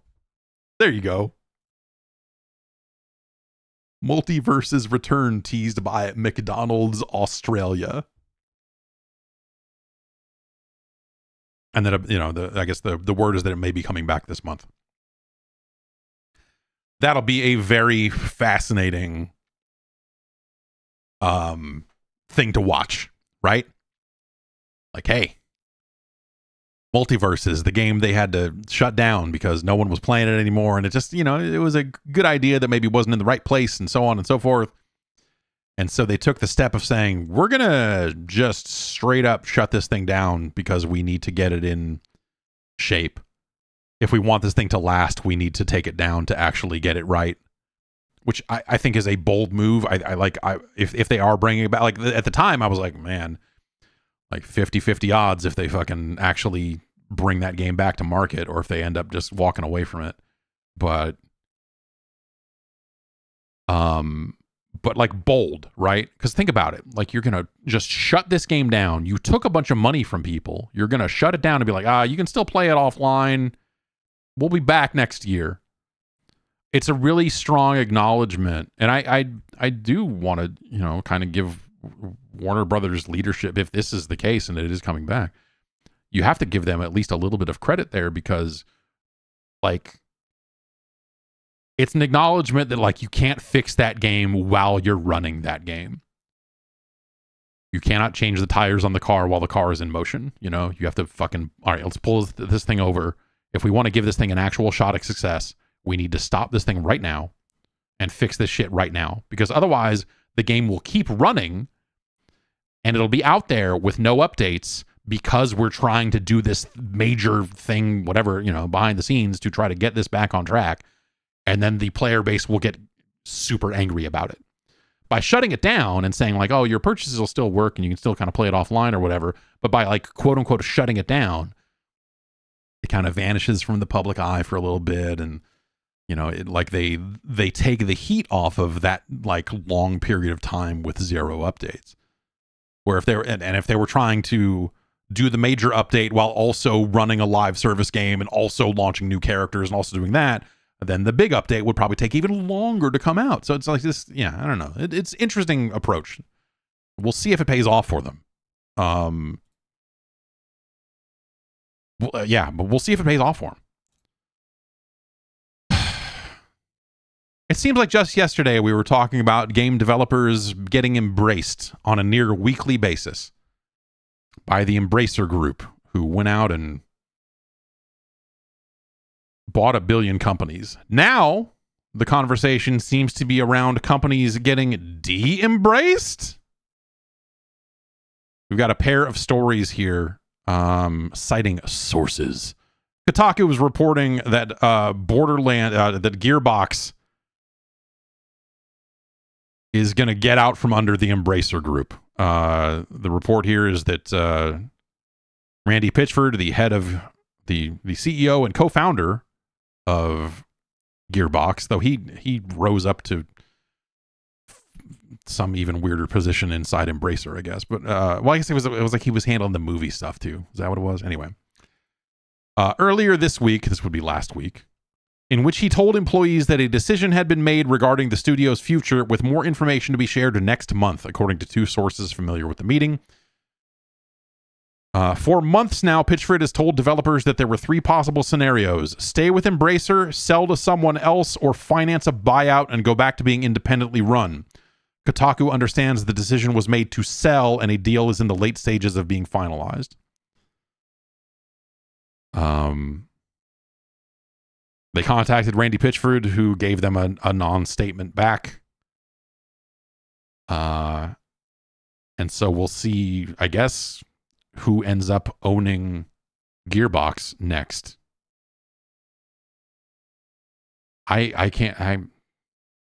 Well, okay. We'll get into the other de-Embracer story here.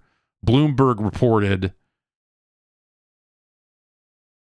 that Saber Interactive, the one of the larger portions of the Embracer Group, is going to be sold off to a group of private investors.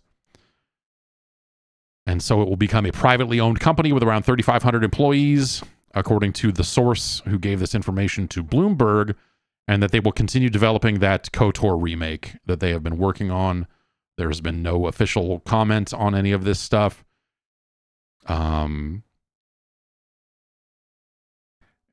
The other interesting tidbit here is the $500 million figure includes an option for Saber to bring along multiple Embracer subsidiaries, according to their source.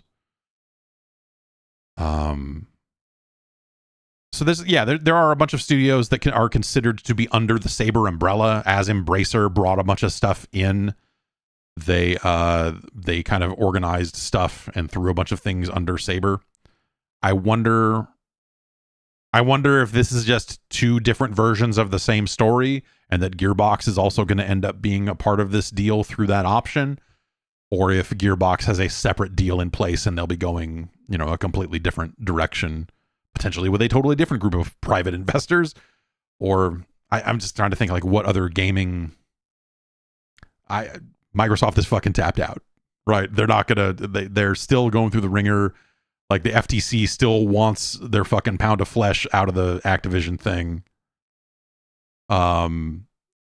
So they're probably not ready to acquire anything else. Sony is. Yeah, Sony could maybe benefit. I don't know. I don't see Sony being a likely home for that sort of stuff.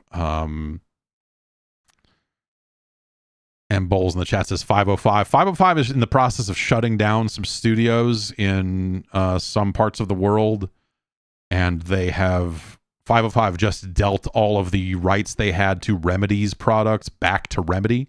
So Remedy acquired all of the rights to the Control franchise, like the Control IP and everything that 505 had a piece of. They got that piece back from 505, so then now they're in complete control of their own destiny. Congratulations to Remedy for getting out from under that. That's awesome. So yeah, I maybe these all end up being the same story, but we'll see. Yeah, the Bloomberg story notes that New World Interactive and Demiurge and some of the other studios that Embracer purchased ended up getting folded into Saber. So presumably Saber keeps all of that stuff intact, or rather all of that gets sold and then some of it gets shut down as in a round of layoffs after this move. Who knows? Who knows, man?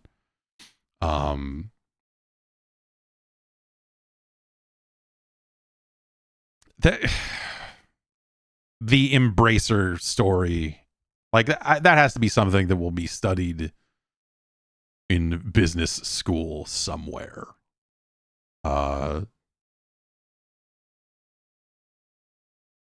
Someone's gonna study that, and they'll learn nothing, because why would anyone in business ever truly learn anything? But I don't know, like what's the study there? What's the, like, hey man, the ride ain't gonna last forever. Like, I don't know, what do you learn in that? You learn that, like, hey, yeah, turns out a pandemic is gonna artificially, inflate or change around some numbers that aren't gonna always last. And turns out sometimes they're gonna raise interest rates in a way that totally fuck you over, or, don't hang your entire company's success on a deal that hasn't been signed yet. I don't know where the fuck up happened, right? That's maybe that's why we study it someday. But what a weird thing. I guess this is this just going to be a trend now of studios getting out from under? Like, everyone's going to pull a Bungie, but the first part of the Bungie thing, not the second part, sell to Sony part of the Bungie thing. Toys for Bob, who originally, when the San Francisco Chronicle reported on them a few weeks ago, was reporting that their studio was shutting down. Toys for Bob is going independent. They are getting out from under Activision, which I guess means they're getting out from under Microsoft, and they're going to go it alone. That's the studio that just did Crash Team Rumble, a game that is not going to get any more updates. Remember Crash Team Rumble?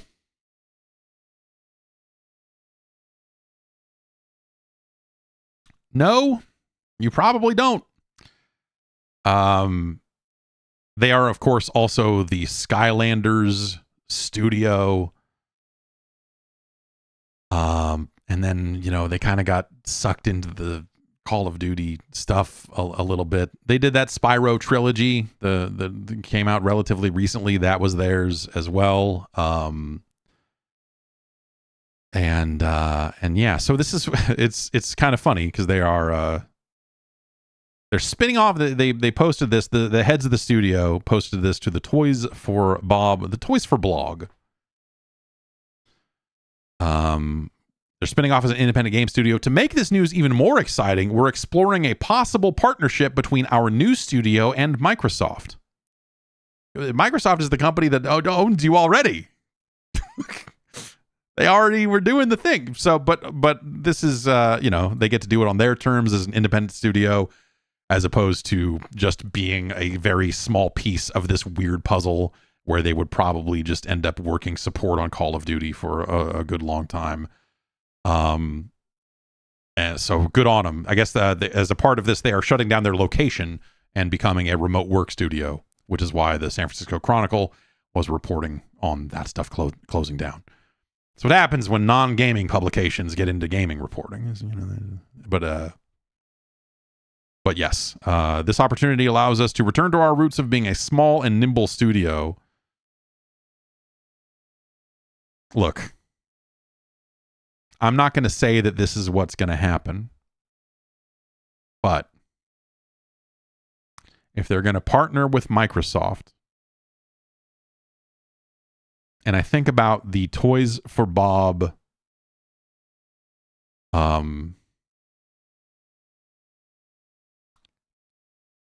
Catabob, the games that they have put out, Spyro Trilogy, some of this Crash Bandicoot stuff, you know, even some of the Skylander stuff. Yeah, everyone in chat is already, yes. They should make a Banjo game. You should give Banjo to them. You should have them make a new Banjo-Kazooie. Like, Rare's not going to do it. They've already got their next project lined up. Toys for Bob has, presumably those people have stayed on. There's some expertise in the kind of colorful platformer space. What do we even call it anymore? And so that seems like a project that would be very hard to pitch internally. But if you were an external partner and the costs are on you to a certain extent, and you are doing a publishing deal or a partnership deal with Microsoft, I think that would make sense. Unless you want to come up with your own IP. I mean, maybe that's the other thing, is they're like, hey, we're independent and now we want to use our own IP. We don't want to just use all this other stuff. But I think there's probably, you know, it's not a big mainstream. This is not some, I'm not saying they're going to go make a $70 fucking Banjo-Kazooie game.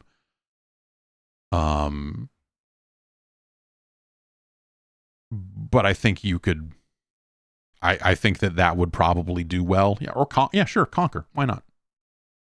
They could do Conquer. Or they could do their own new IP and Microsoft could publish it or something like that. Do a Game Pass deal, do, you know, whatever it ends up being. But I don't know. When I think about Toys for Bob and I think about Microsoft, that was what first came to mind, is something along those lines. And I bet that they could knock that out of the park. So, yeah. We'll see.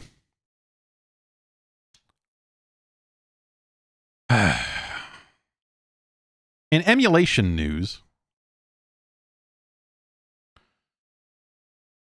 this one, this was something I like put in the podcast notes, and then the story kind of kept evolving. Yesterday, it kind of hit, let's call it a crescendo.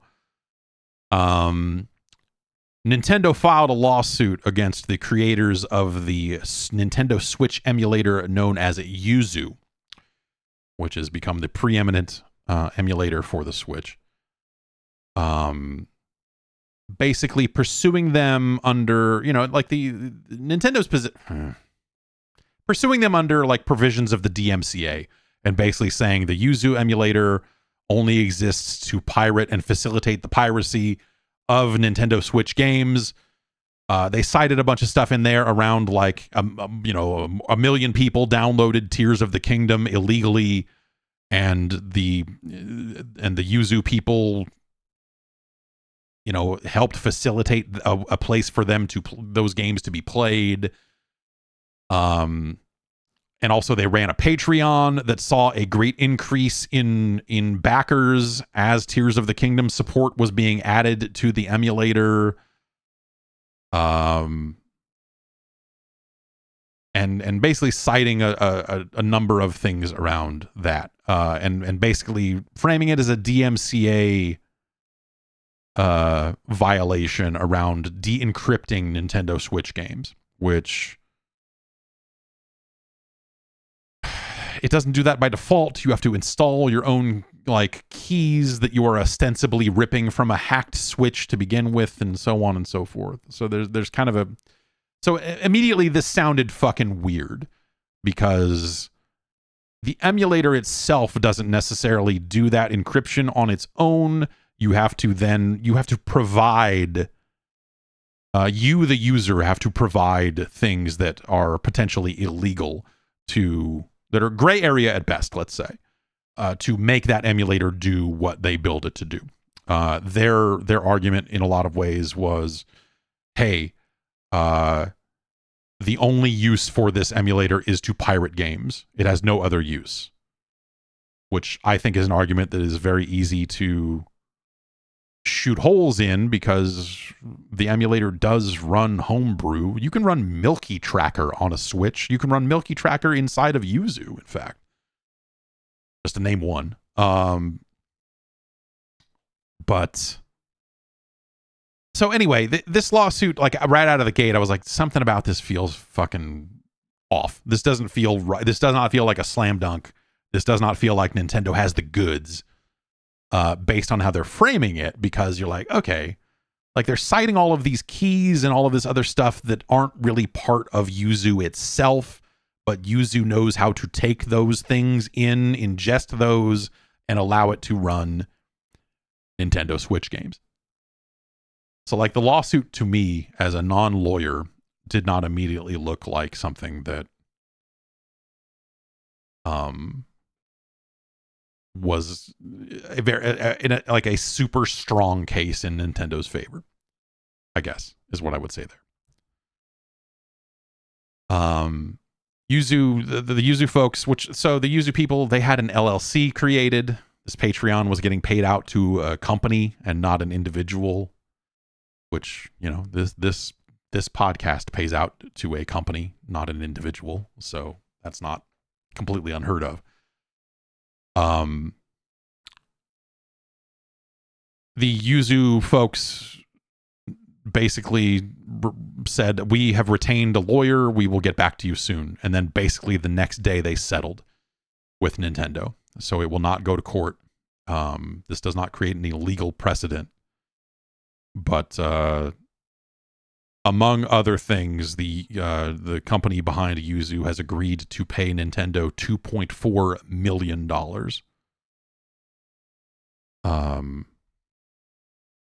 As well as they are deleting all copies, like the source code is gone off GitHub. They will turn their web domain over to Nintendo as a result of this. They will cease using other tools like Atmosphere and some of this other stuff that is involved in, I guess, like a lot of it is involved in like just in hacking a Switch. Like it doesn't even necessarily involve their emulator per se. It's more of a knock-on effect of like a hacked Switch allows you to dump the game, whatever it is. The 3DS emulator that they also have been working on for the last decade is also taken out by this. That was an emulator called Citra. Same deal. The creators of Yuzu and Citra have issued a statement that is now available on their website. They first posted it to their Discord, I guess. And this very much reads like a statement that was approved by lawyers and potentially Nintendo's lawyers. This has a real gun to your head feel to it that you don't get to hear this way very often. But hello, users and Citra fans. We write today to inform you that Yuzu and Yuzu's support of Citra are being discontinued effective immediately. Yuzu and its team have always been against piracy. We started the projects in good faith out of passion for Nintendo and its consoles and games, and we're not intending to cause harm. But we see now that because our projects can circumvent Nintendo's technological protection measures and allow users to play games outside of authorized hardware, they have led to extensive piracy. In particular, we have been deeply disappointed when users have used our software to leak game content prior to its release and ruin the experience for legitimate purchasers and fans. We have come to the decision that we cannot continue to allow this to occur. Piracy was never our intention, and we believe that piracy of video games and on video game consoles should end. Effective today, we will be pulling our code repositories offline, discontinuing our Patreon accounts and Discord servers, and soon shutting down our websites. We hope our actions will be a small step towards ending piracy of all creators' works. Thank you for your years of support and understanding our decisions. That's got a real fucking holding a newspaper with today's date on it vibe to it, man. That's fucking wild. So as people have kind of dug into this and people have been on the Discord that they've been running for years and years and all of this sort of stuff, kind of two things have come to light that I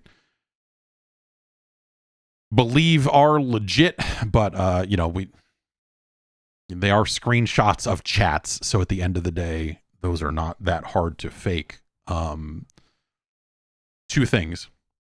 One, there's word going around that these developers had a copy of Nintendo's official Switch SDK, which is protected by all sorts of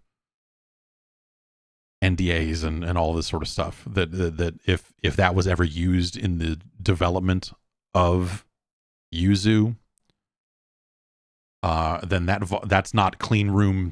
You're not developing an emulator in a clean room environment. If you're using the SDK to do it, that you are using Nintendo's owned and operated code to develop the emulator. So if that's true, that right there is like fucking kind of game over. If that's true and that came out in discovery on that lawsuit, it's just like, oh yeah. And then there was also some screenshots of Discord chats claiming that they had a big dump of Switch games that they could pull from whenever they needed to. And so that they were distributing and passing bootlegged copies of Switch games amongst themselves, as opposed to dumping their own copies and so on and so forth. You can kind of back this out a little bit. So Nintendo games leak. Nintendo games leak online ahead of release. That just happens. Games that are being released for the Switch. I don't know where they're leaking from. It used to be suspected that there was sort of a CDN leak, that people were able to access the files off the CDN before they were released. But increasingly, you know, hey, you're manufacturing physical cartridges. One of those is going to disappear from some manufacturing line or some distributor's warehouse or whatever, and it's eventually going to make its way online. That's been happening for years. Smash Brothers leaked out days before it happened. The Pokemon games, basically games have been leaking for like up to a week early in some cases, for a good long time. That is not Yuzu's fault. They're not leaking those games, presumably. I mean, maybe they're and this is not new in software piracy at all. Console games in particular. At times you had, and I don't know if it's still this way. It's probably not. But like in the PlayStation 1 days, and this is I was at a conference. I was the moderator for a discussion around console piracy and circumvention techniques years ago. And the thing I learned there that I later looked into a little bit was from someone I want to say was with Naughty Dog, because they had implemented some interesting anti-copy techniques in some of their games. All that stuff's been years later. That's all been cracked and, you know, and whatever. But like the thing that he said that kind of put this into a different light for me was that a lot of times it was straight up organized crime. That it was like Eastern European or Russian interests were paying people to steal games off the line and get them to them, because if they could get them, they could then sell them to, like, they had a mod chip operation going, and so they're running stores. It was Insomniac. You're right. It was Insomniac. It wasn't Naughty Dog. It was Insomniac. You're right. That they had interesting techniques in some of the Spyro games and stuff like that. Anyway, that there was straight up organized crime involved, where they were like, okay, we need to get a hold of this game and we need to figure out how to copy it so that we can get it out to all of these flea markets and we can sell all these silvers to all of these markets around our territory, around the world. And so these operations started getting more and more sophisticated, and they had higher and higher demands from their customers for these games as early as possible. And so they were incentivized to come up with more and more brazen ways to get access to these games pre-release. So they would be looking, they'd be trying to find a crack in the scheme somewhere of like, oh, this we know a guy who works at this distribution facility. We got to him. We're going to pay him this amount of money to jack games off the line for us. Oh, he got busted and fired, so we got this guy now. And, you know, like basically a weirdly sophisticated operation for what we think of as just like, hey, he copied some games or whatever. The Nintendo stuff, I don't know if that's the case, but like that system of like, hey, these games have to get on trucks. These games have to be shipped from somewhere. Every step in the chain, there's an opportunity for someone to go like, oh, fucking rad, and pocket one of them and hope that they make it out. You know, how tight is the security? The iPhone leaks every year, and those are supposedly clean room facilities where they don't allow people with phones in. There's always someone taking pictures of a fucking iPhone 3 months before it's announced, right? So this shit, you know, across the board, never really stays secret. As a result, you end up with Nintendo's games being circulated on the internet, sometimes weeks ahead of their official release. Now, how many times, and this is something that you could probably go back through their archive of blog posts and some of the other updates that they have issued, how many times do you think that the Yuzu emulator was updated to better support a game that was not technically or legally available anywhere in the world? How many times do you think that emulator was cleaned up a little bit specifically to support Tears of the Kingdom and make it run a little better? How frequently did they fix the emulator because like, oh, the textures in Metroid aren't popping in right? Oh, but we can figure out how to do that, and we can do I remember trying to keep up with some of their progress reports over the years, kind of just like looking in on some of this stuff and see how some of that worked. And it wasn't like this every single time. But it seems like it maybe happened a few too many times for them to not have ever indulged themselves and potentially downloaded a game ahead of its official release. And so if you end up in that situation where Nintendo, who has probably been on your Discord for the past year or more, logging 100% of the traffic they can,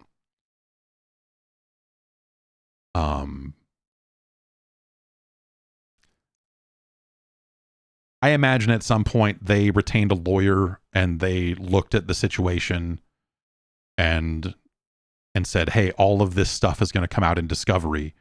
So if you ever had any acknowledgement of doing work to the emulator specifically to get an unreleased game to run, you're done. They will have your ass in court. And so I imagine the advice at that point. So, you know, it's easy to look at this and go like, oh, well, shit, man, they just, if, you know, maybe they would have won this case in court or whatever. And all Nintendo's being a bully here and, you know, just threatening them with endless legal problems. And I do think that there's an aspect of that is probably true. But it also kind of looks like, I think as you dig into this stuff, it also looks like that the developers of this emulator probably fucked up on that front and did not keep it tight the way they need to keep it. Also, I will say that like the minute you are making money on it, it's a whole different class of, it's a whole different level of interest in you because you've got money that they think that is theirs. And so running a Patreon for this thing, the target gets bigger. You're painting an even bigger target. You're making an even higher profile sort of thing at that point. And you're also in some cases saying, if you want the latest fixes for the latest games, sign up for this Patreon and you'll get easy access to the latest build of it. Which that source code, the source code was open. There were ways to get their quote unquote early access emulator outside of paying for Patreon, and the source code was out there. So, but there's a brazenness to the operation they were running, and a brazenness to the way they kind of presented it, combined with basically like long story short, I think Yuzu is the most overt emulator that has ever existed. More so than Virtual Game Station back in the Mac OS PlayStation days. More so than Bleem. I mean, those were like big targets in their day. More so than Ultra HLE, when N64 emulation first became possible years ago. Which that didn't necessarily lead to a legal action, but at the time it was fucking crazy. This is an emulator for an ongoing platform that is seeing new releases, you know, maybe like at the midpoint through its existence. So there were years and years of new games coming for that system. It was capable of running games better than its original hardware, which then led to an insane, for an emulator, an insane amount of press coverage. Like running stories like, fucking the Nintendo Switch, it's framey and all fucked up. You could sure run this game at 60 frames per second on this thing. Here's some video of it.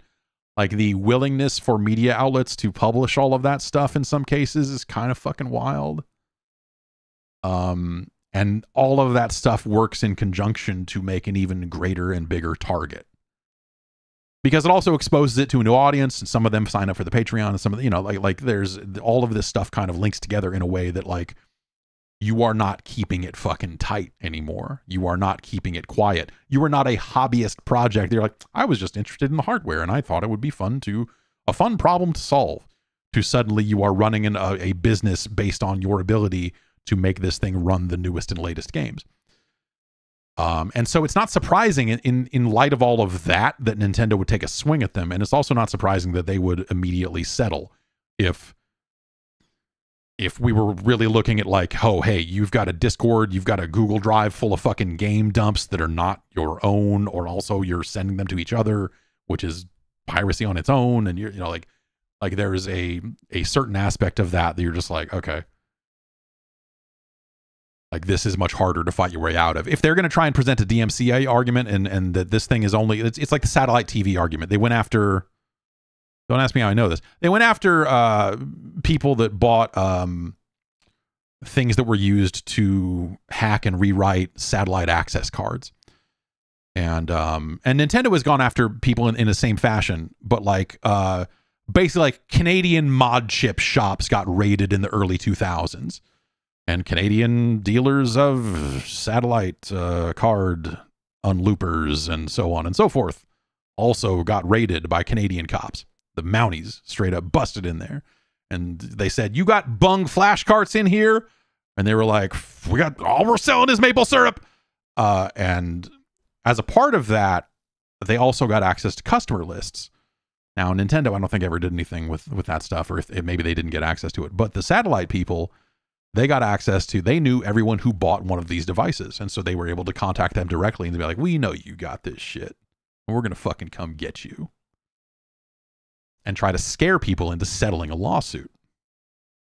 That for the most part, they never intended to file, because the hassle of all of that and the optics of suing individual end users as opposed to the dealers and so on and so forth. It's the same thing the music industry went through with MP3s and Napster.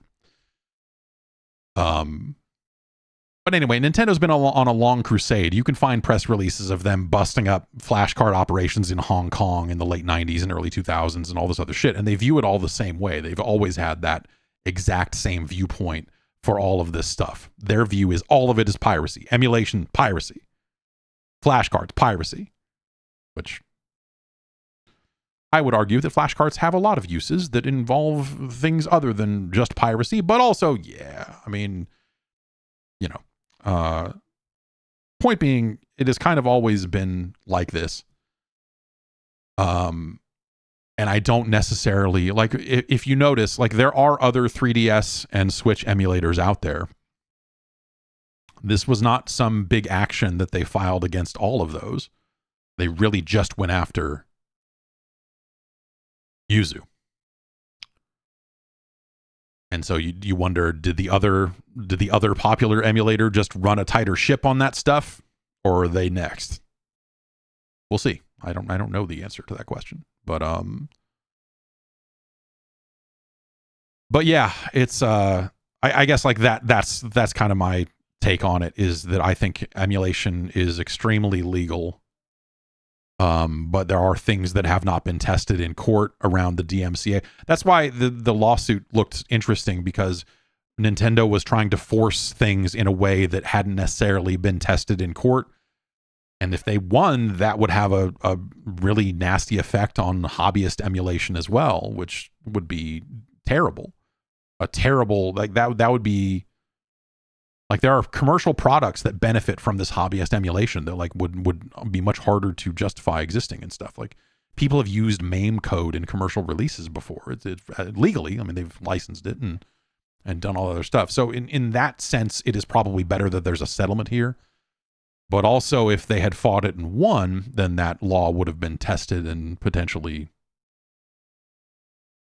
gone in the right direction. Yeah, yes, Dave Cap is right. There are, in the chat is right. There are examples of Nintendo using INES headers in some of their releases and stuff like that. So yeah, like, they have benefited from hobbyist emulators as well, despite running web pages for years that just say this is all piracy.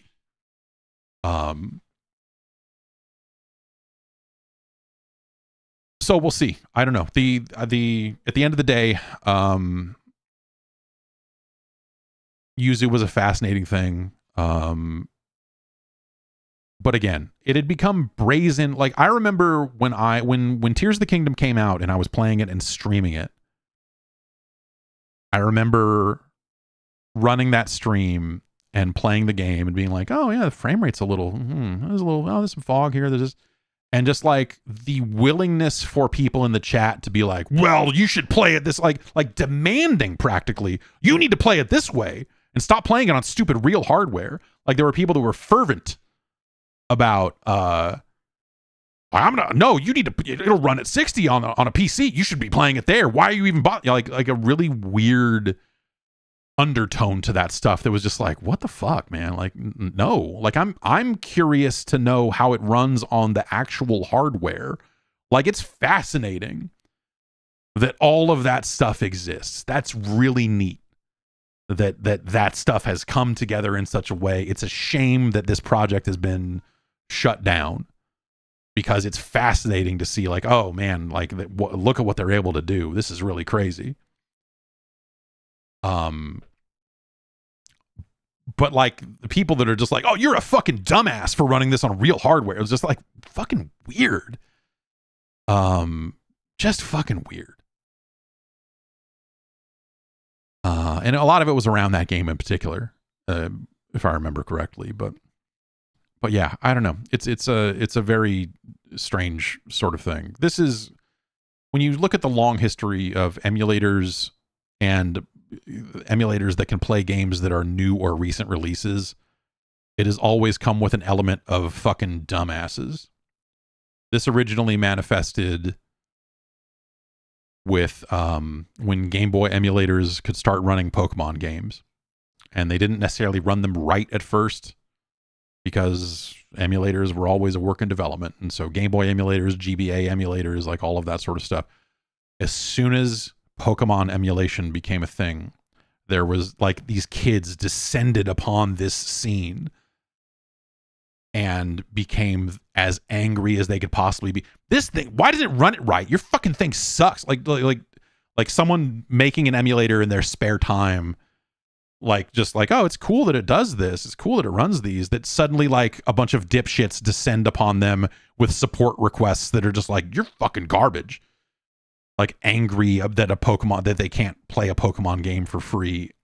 I guess, like, they ran a lot of people out of the fucking scene. They ran a lot of developers out. Just be like, if I'm not going to fucking do, it's not worth it.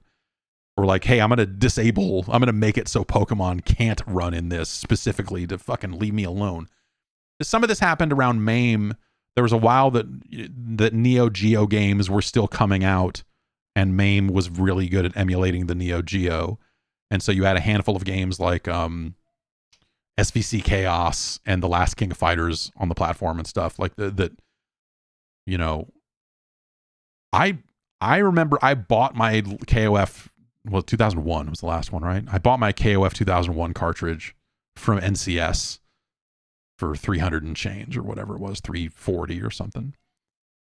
And for the first several months, I just didn't even open it because I just played it in MAME instead. And the MAME developers came up with a rule where they're like, we're not going to emulate games that are less than a year old in our public builds, but they would still do the work. And so you could compile your own version of MAME, uncomment a few lines of code. And so for a while I was compiling my own version of MAME every few weeks or whatever, just to make sure that it could still play some of those Neo Geo games. And I owned those cartridges, but it was still just like, I thought it was just cooler to do it that way. And that also brought upon it a bunch of support requests. People going like, you're just keeping it to yourselves. We know the emulator can play it, but you're keeping it from us. We're mad. It was just like, yuck. Like people just sucking, basically. It's like the source code's out there. You compile it your fucking self. Lazy fuck. It's literally editing 2 lines of code and downloading 1 package to fucking compile it. It's super fucking, it was super easy to compile MAME. Anyway, it reminds me of that.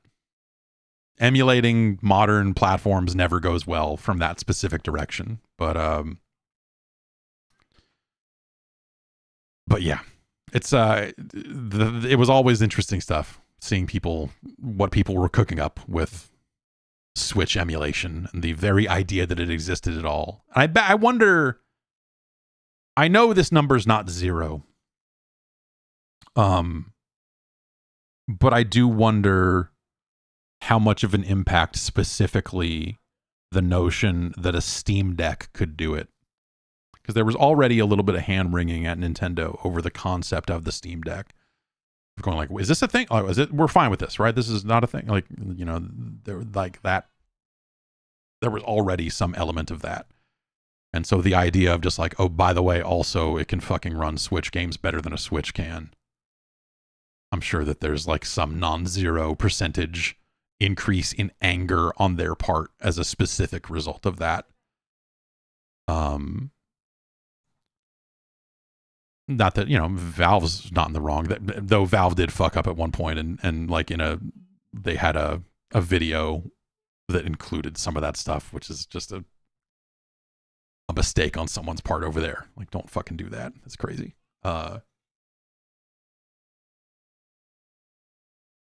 Yeah, so that's where it stands. There have been, this morning there was a couple of people that were like, we're forking, you know, because the source code's open source, right?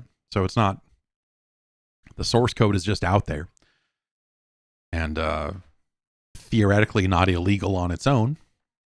And so they're like, well, we're forking it and we're starting a new Switch emulator under a different name. And so but it was like people going like, and we're looking for coders to help. Like, oh, so you're not a coder and you're not a person who's going to be able to like continue their work. Also, when I think about the idea of hobbyist emulator creators and why they get into it and why they do it. Well, okay, a couple of things. One, if that emulator was in fact built with some knowledge of the Switch SDK, then at some point it is like fruit of a rotten tree type of thing, and Nintendo will fucking screw people to the wall over it again if they have to. But the reason hobbyist emulators get into this is to solve problems and build things and have fun with that. Like, they enjoy the problem solving. They enjoy the challenge, generally speaking. And so I think the idea of someone going like, oh yeah, here's a fairly robust project that might not be legal. I'd love to devote my off hours into contributing to that, where a lot of the problems have already been solved a very specific way and all of that sort of stuff. It'd be more likely that someone would say, oh, well, I'm going to make a Switch emulator now, and I'm going to start from scratch and never look at that shit. That is far more likely to happen as a result of this, or just in general, than for someone to pick up some project and go like, we're going to continue it forward and have that have like very meaningful development going forward, you know? Like, maybe you'll have some people that can like integrate some small fixes and little things like, you know, like maybe that's something that there could be some advancement there or something, but it's like it's unlikely. I would say I would put it unlikely at best that you will see significant development on top of the Yuzu code base, as opposed to either helping out one of the existing emulators that are out there that hasn't been pursued legally, or starting your own. I'm just going like, oh, you know, I would like to build a thing.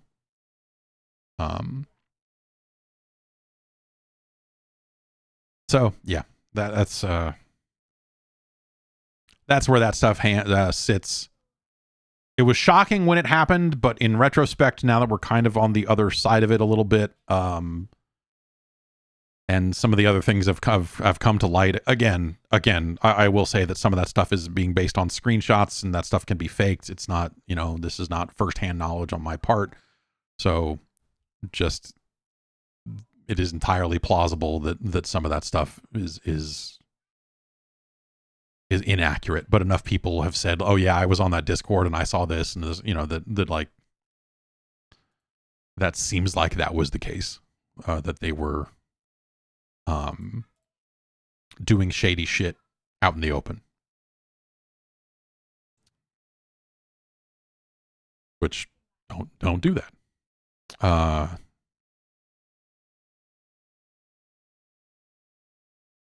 Let's see. Let's get into some emails. How about it? podcast@guard.bike is the email address. Yeah, it's hard, you know, it's hard to know, like, talking about this stuff in an open way, even. I think because I've been paying attention to emulation for so long, like, there's a lot of stuff that I just don't talk about, for one reason or another. I'm much more open to talking about it these days, but this reminds me of when someone says, we decompiled Link's Awakening and now we have the whole game running on PC and look at all this cool shit we did to it. And then someone runs a news story saying, look at the cool shit they did with Link's Awakening. And then 5 minutes later, it's been cease and desisted off the internet. You know, like someone was making their own Mario Maker thing that got dragged offline a while ago. That was a pretty cool project, but it's the hard thing. Like, you're making a really cool project, but you're making it with other people's IP.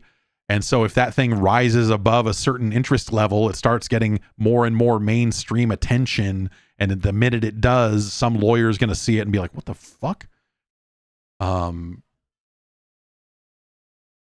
So I don't know. It's, you know, but the thing got offline. You know, the answer there is with an AM2R type of situation or some of these other projects. You don't talk about it until it's done. When you are done working on it, that's when you put it out there, because you know that the internet will provide and be like, whatever. Yeah, send me a DMCA. I'll delete it. But like, whatever. The Yuzu people, obviously that's an ongoing project. And they were running a Patreon and running a business based on all of this stuff. Again, it makes them a bigger target. It reminds me, last little thing. We wanted to sell t-shirts, and we did, eventually, with a bootleg Oscar Mayer logo on it. But it said Oscar Mike instead of Oscar Mayer. In like 2008 or whatever, you know, whatever year that Modern Warfare 2 came out, because that was the year that Oscar Mike became a hilarious phrase, because it's in that game every fucking 20 seconds, it seems like.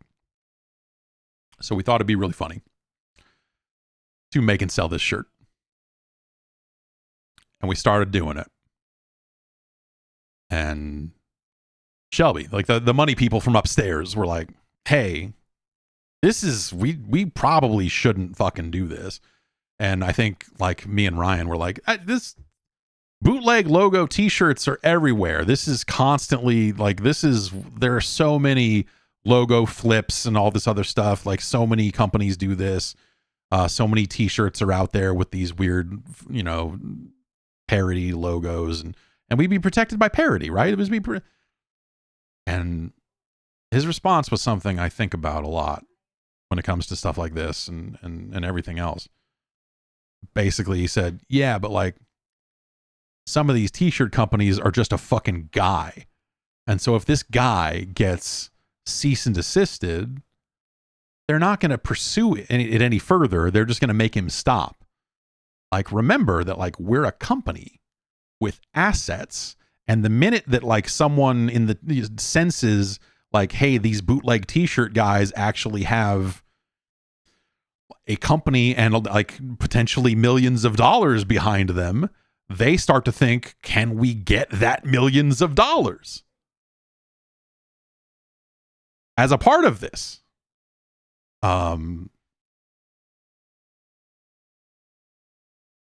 And so that really brought a lot. We ended up just doing the t-shirts, and then the guy that we worked with to print the t-shirts ended up taking the money and running. And so we eventually had to find another company because we had taken a bunch of orders for these t-shirts that suddenly we could no longer deliver because the guy just took the money instead. And so we lost a fucking bunch of money on this stupid fucking t-shirt anyway. It took months for us to get word from the guy on the phone. And then he just was like, yeah, I needed the money. I have been having some trouble. See ya. And it was like someone that we worked with. It was a friend of theirs from way back in the day. And so you think you're throwing somebody a bone. You're like, oh, let's keep it in the family. Well, yeah, here's someone. Yeah, I know a guy. And that ended up going bad. But just goes to show, don't make bootleg Oscar Mayer t-shirts, I guess. I don't know. But yeah, that's a factor here as well. You know, if these were just hobbyists that were doing this, there would probably be a cease and desist. And probably not money attached to it because they would not have made all that money on Patreon or whatever else. Not that I don't know how much money their Patreon was making. I don't know if they made 2.4 million off that thing or what, but that seems high to me. But yeah, as soon as they can look at it and go like, there are assets here, we have seen damages because that's our money. People should have spent that on copies of Zelda instead of this, which that's a incredibly fucking shaky argument. That's not I don't think that would have, if they had tried to make that argument, I don't think that would have gone well for them, but who knows? Lawyers see that shit that way. They go like, that's our money, baby. And they go out and get it. So yeah.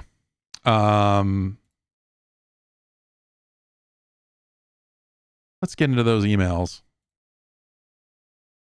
Podcast@guard.bike is the email address. Why don't you send in an email to me and we will read it and we will talk about it.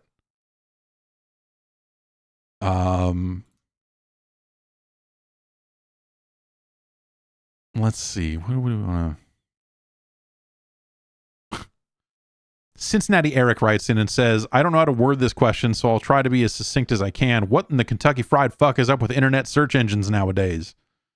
I swear it used to be much easier to get straight answers or information whenever I Google something or ask Mr. Jeeves something, but nowadays it feels like I have to sift through incoherent trash or endless sites that are not related to the queries in the least bit. When people tell me to just fucking Google it, it makes me think they've never tried Googling something in the last decade. Am I out of touch? Did I forget how to properly Google? Or are search engines obsolete or garbage or inshitified? Yeah, it's, you know, Google is not incentivized to answer your question. Google is incentivized to provide you with the answer that makes them the most money. Whether that's showing you an ad-supported answer. But like Google is an advertising business. They make their money through ads. And so when you type in a search engine, sometimes they are rewriting the query in the background to be like, what's the maximum amount of money we could make off of this query? Whether it's a leads-driven business or whatever.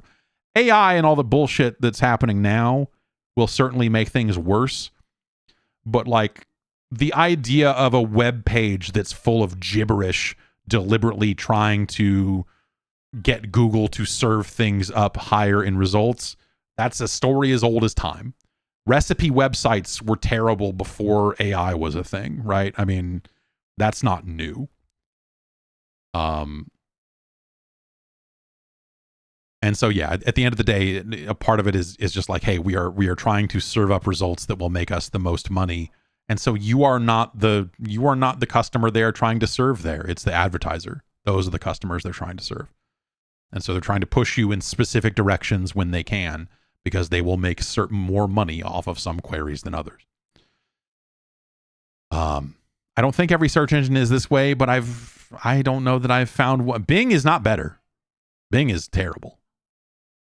I tried to switch to Bing for a while. I'm like, I'm a Bing it. Dog, we're gonna Bing it for real. I'm back on Google for now, but I don't have to search for a lot of shit. And when I do, it's usually like searching my own history for a page I was visiting last week or something like that. There was one I was trying out for a while that was like very deliberately AI powered. And I was trying to use that for a bit, and that one showed some promise, but like kind of sucked in its own way. DuckDuckGo, like they purport to have privacy focused searching, but like I want to say DuckDuckGo just gets its results from other search engines. Like the AI powered search engine I was using was just like, yeah, we use Bing, but also we filter it with an AI thing. And you're like, no, that doesn't help. it's still Bing underneath.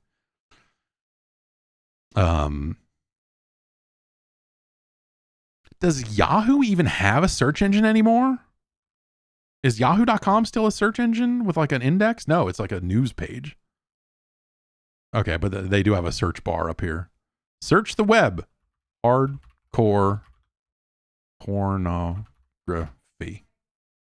Free hardcore sex videos. I mean, you know, all these results are what I asked for. So Yahoo! Shout out to all my Yahooligans out there. Yeah, I don't know. Like we're the last people that search engines or any part of the internet cares about, right? So I don't know. It's a bad time to be online, but also, what are you gonna do? Not be online?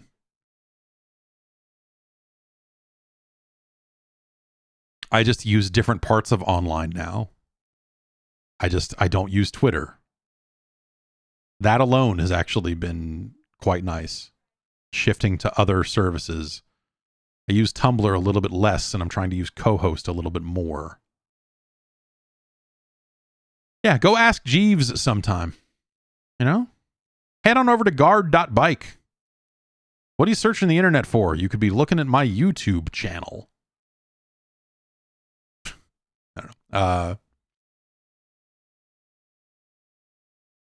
Brandon from St. Louis writes in and says, retro video games. I find myself becoming extremely bored with what most of the big studios and publishers have been releasing for probably over a decade, and it's only getting worse for me.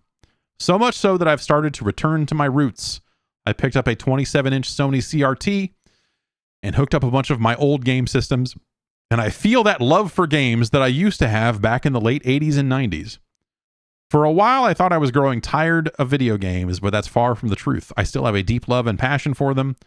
A lot of indie games kind of give me the old school vibe when gamers used to make games and not suits. I know the gaming industry is going through some tough times right now, but it makes me believe that maybe we can return more to our retro roots and bigger focuses on smaller or indie games. Yeah, I mean, the thing is you don't have to like have. I mean, sure, I guess, but like you don't have to go all the way one way or the other. There are a lot of new games coming out that, like you said, smaller games, indie games, what have you. There are so many games coming out every single week. It's like 80 or 90. Or like someone was saying that Steam gets like an average of 40 new games a day or something. I think that sucks. And you see it on the console storefronts as well. Like when you go look at the Nintendo Switch storefront, the eShop, if you will. If I were to do a show reading out new releases that were hitting the eShop every week, which who would do that in the first place? That's a terrible idea. It would be a fucking 9-hour show, and it would be such a weird variety of games. It would be impossible.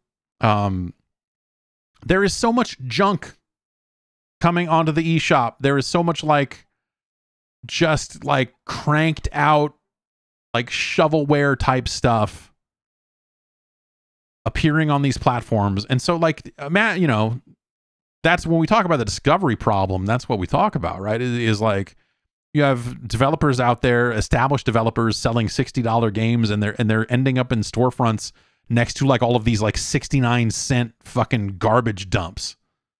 And like I don't know what the right solution is, because I think we do need a world where anyone can publish games on any platform, right? We that self-publishing has been fucking awesome. The ID at Xbox stuff has been really great. Self-publishing on PlayStation is definitely a thing as well. You know, of course, they've had to make some changes on the trophy stuff on the PlayStation side, because people were seeing sales based on like, oh, if we just put out a garbage game, but it's got a platinum trophy and you can earn that platinum trophy in 90 seconds, we can sell this thing for $2. Like PlayStation had to update their trophy guidelines for developers pretty recently. Like I want to say it was last year.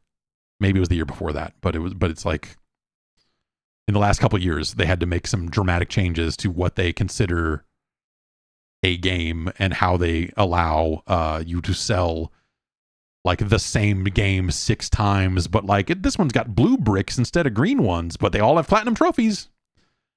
Like that shit crazy. That shit's crazy. I bought one of them. I forget what it's called, but I bought one of these trophy bait games not that long ago out of curiosity for it.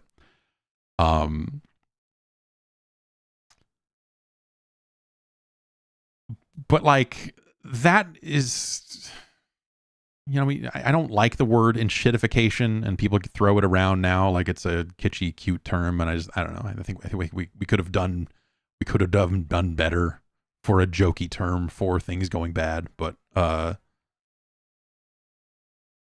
just it sounds like a fake Simpsons word. I don't know. That caught on, you know what I mean? But like the way that when you go and look at the eShop and you go and look at all of these, I want to tread lightly. I want to call them non-games, but like it's again, because there are I don't want to prevent people who are earnestly making games that just happen to be bad. I don't want to stop them from doing what they're doing. I want them to reach out and ship their games and reach their dreams.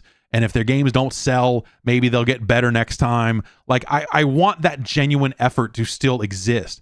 But how do you filter that in such a way where the person who's just making a bad thing, because they're not very good at it, from the people that are cynically trying to make a thing and be like, we're going to make it we're going to charge $900 for it, but then put it on sale at 99% off. And so it'll rise to the top of the sales charts in the eShop. And like the people that are trying to game that system, we're going to name a game just 9 A's so that it surfaces at the top of every single alphabetic listing we've got.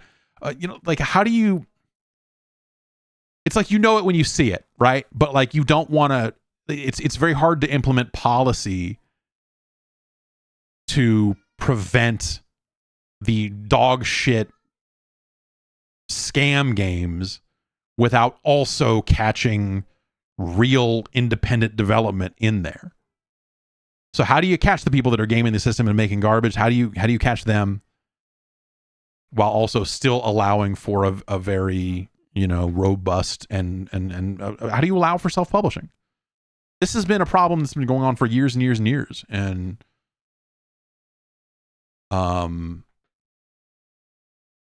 it's frustrating. It's frustrating as someone who is just trying to find new games and find what's coming out.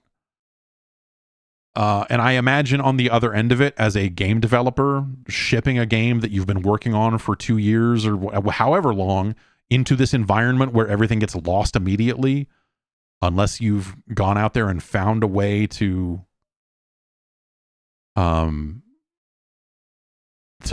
rise above that noise somewhere off platform. Like it's really, it's fucked up.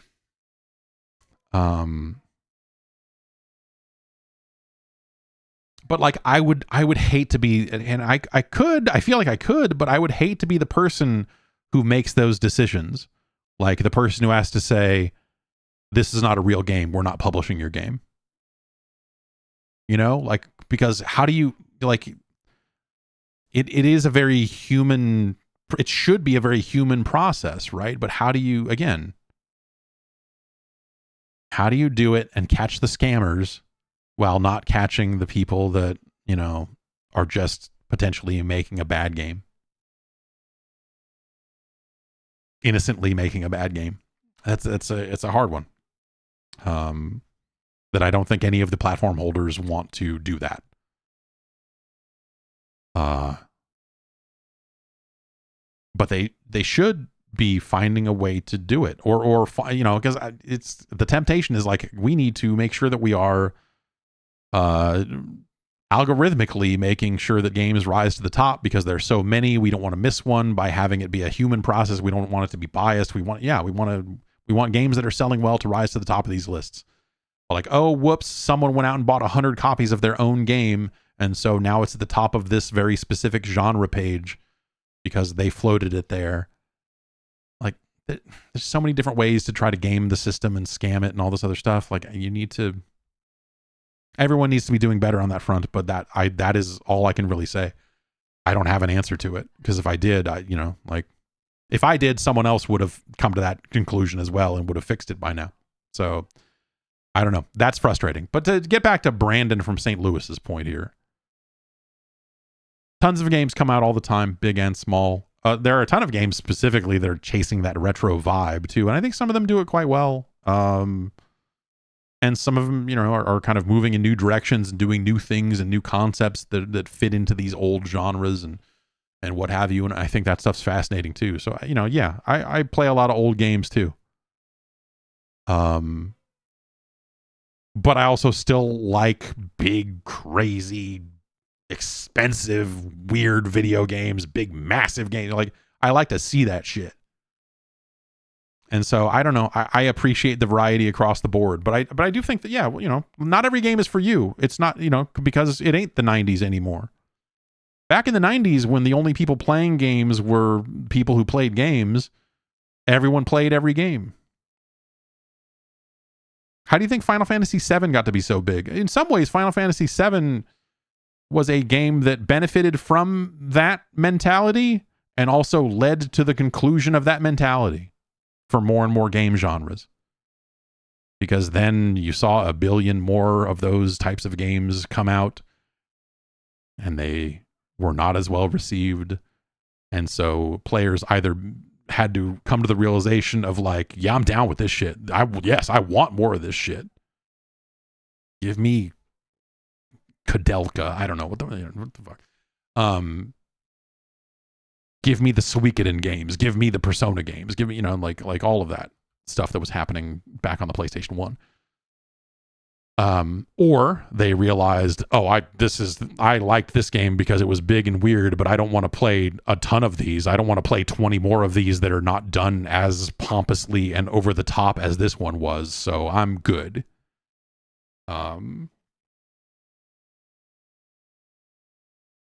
And that's a good thing, ultimately. You know, gaming grew out, and started appealing to more and more people over time, and people with varied interests, and now look at us. There are so many games coming out for so many different people that, like, if you're complaining about a game, get a refund for it. If you failed to get it in the refund window, that's unfortunate. That does happen. But, like, go play something else. Like, who has the time? You know, there's so much shit coming out all the time. Like, it's very easy to get hung up on and I think it still is fair to get hung up on the big games, because those are the games that are meant to be crossing those borders and crossing those genre lines and appealing to wider audiences, and it's more interesting discussion. I think it's not me saying that criticism is invalid or whatever, but like, you know, just play something else. There's so much. And if you find yourself, Galactic Cal says, my problem is the games I like are not the popular games anymore, so they aren't made.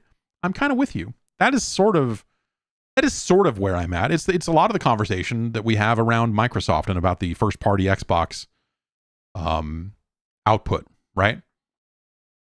Is I feel like they're kind of making smaller games in hopefully a more responsible way from the, but like they're, you know, we're not seeing these big massive games that we used to. Here's the gigantic Halo release, here's the gigantic Gears of War release. Like their games are not as big as they were anymore, because they've spread out, and now, you know, Hellblade is one of their bigger games that they keep coming back to over and over again when it comes to promotional stuff. And maybe that's a way to tackle the unsustainability of massive first party games. If Hellblade was a $300 million game, it would not make its money back. I don't care how much you put into it. So it's the right size budget for that game, I'm guessing. But I don't know, man. It's things have definitely changed. I find myself interested in a lot of it. But yeah, there are certainly games that I'm not. Speaking of Final Fantasy VII, I still haven't played Rebirth yet. I was all set to play it, and then I read a pretty compelling article on Kotaku.com. It was basically like, stop lying to people and saying that they can play this game without playing the previous one.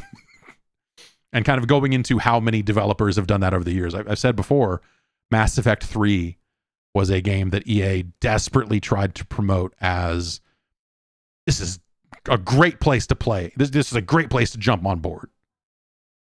Because they have to. Because they need to sell more copies than they did last time, not less. And if you're just selling to the people that bought Mass Effect 2, then you're fucked. And so Square is now in that exact same position where they're like, no, any one of these three will be a great place to jump in. And I know they've created like a recap video or something that you can watch at the start of this one. But yeah, like, should you even play this remake if you haven't played the original Final Fantasy VII? Like, it depends on how much you want to get out of it, right? I mean, I know the events of Final Fantasy VII, despite personally, I think I punched out somewhere in the early parts of Disc 2 of just like, I don't want to fucking do this anymore. But then the last Final Fantasy VII remake, I played some of it and I was like, I'm cool, man. Like, it's really neat. I really appreciate that they are making that. I really love that they are doing different things with the story. And I think that's awesome. Like, everything I hear about this Final Fantasy VII remake, everything I see about it, I'm like, that's fucking fantastic. But I don't know. When I went to go play it for myself, I was like, this gameplay is not quite pulling me in a way that makes me want to stick with it. So I didn't end up playing through all of the first remake.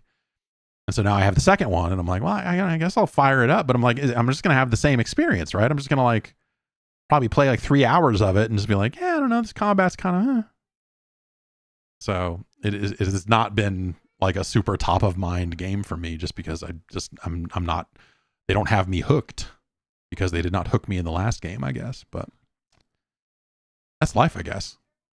Luckily for me, there's like 30 other games that came out, so.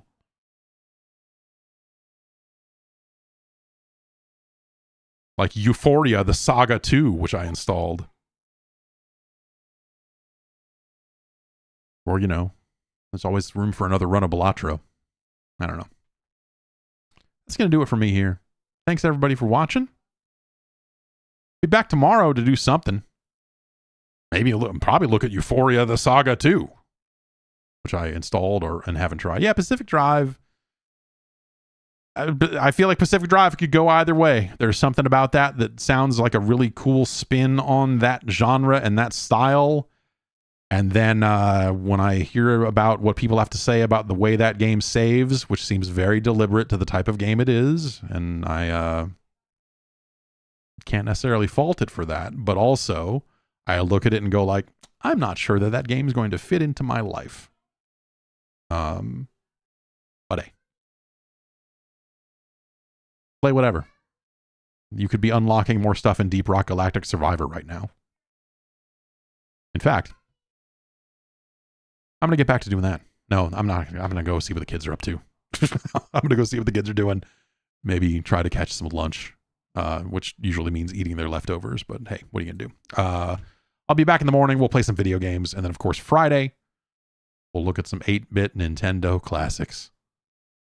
And we will rank them. Weird list last week. Treasure Master. What a fucking crazy thing, man. Go watch that. That's on. Go to guard.bike. Go watch that. Oh, that's right. Yeah, there's that Xbox stream tomorrow. We'll stream that. We'll watch that together. The Xbox partner showcase, whatever they're calling it. We'll see what third parties are bringing to the big green box. I don't know. Let's get back into that type of 90s game writing. The Big N contacted its lawyers. It's been a long time since we've seen a game from the Blue Bomber. But Capcom's got a thing coming up, so hopefully they'll be announcing the next adventures for Mega Man. Jesus Christ. What the fuck's wrong with me? I'm going to go. Have a good one, and I'll see you tomorrow or next week or both. Take care. And we'll do this again soon.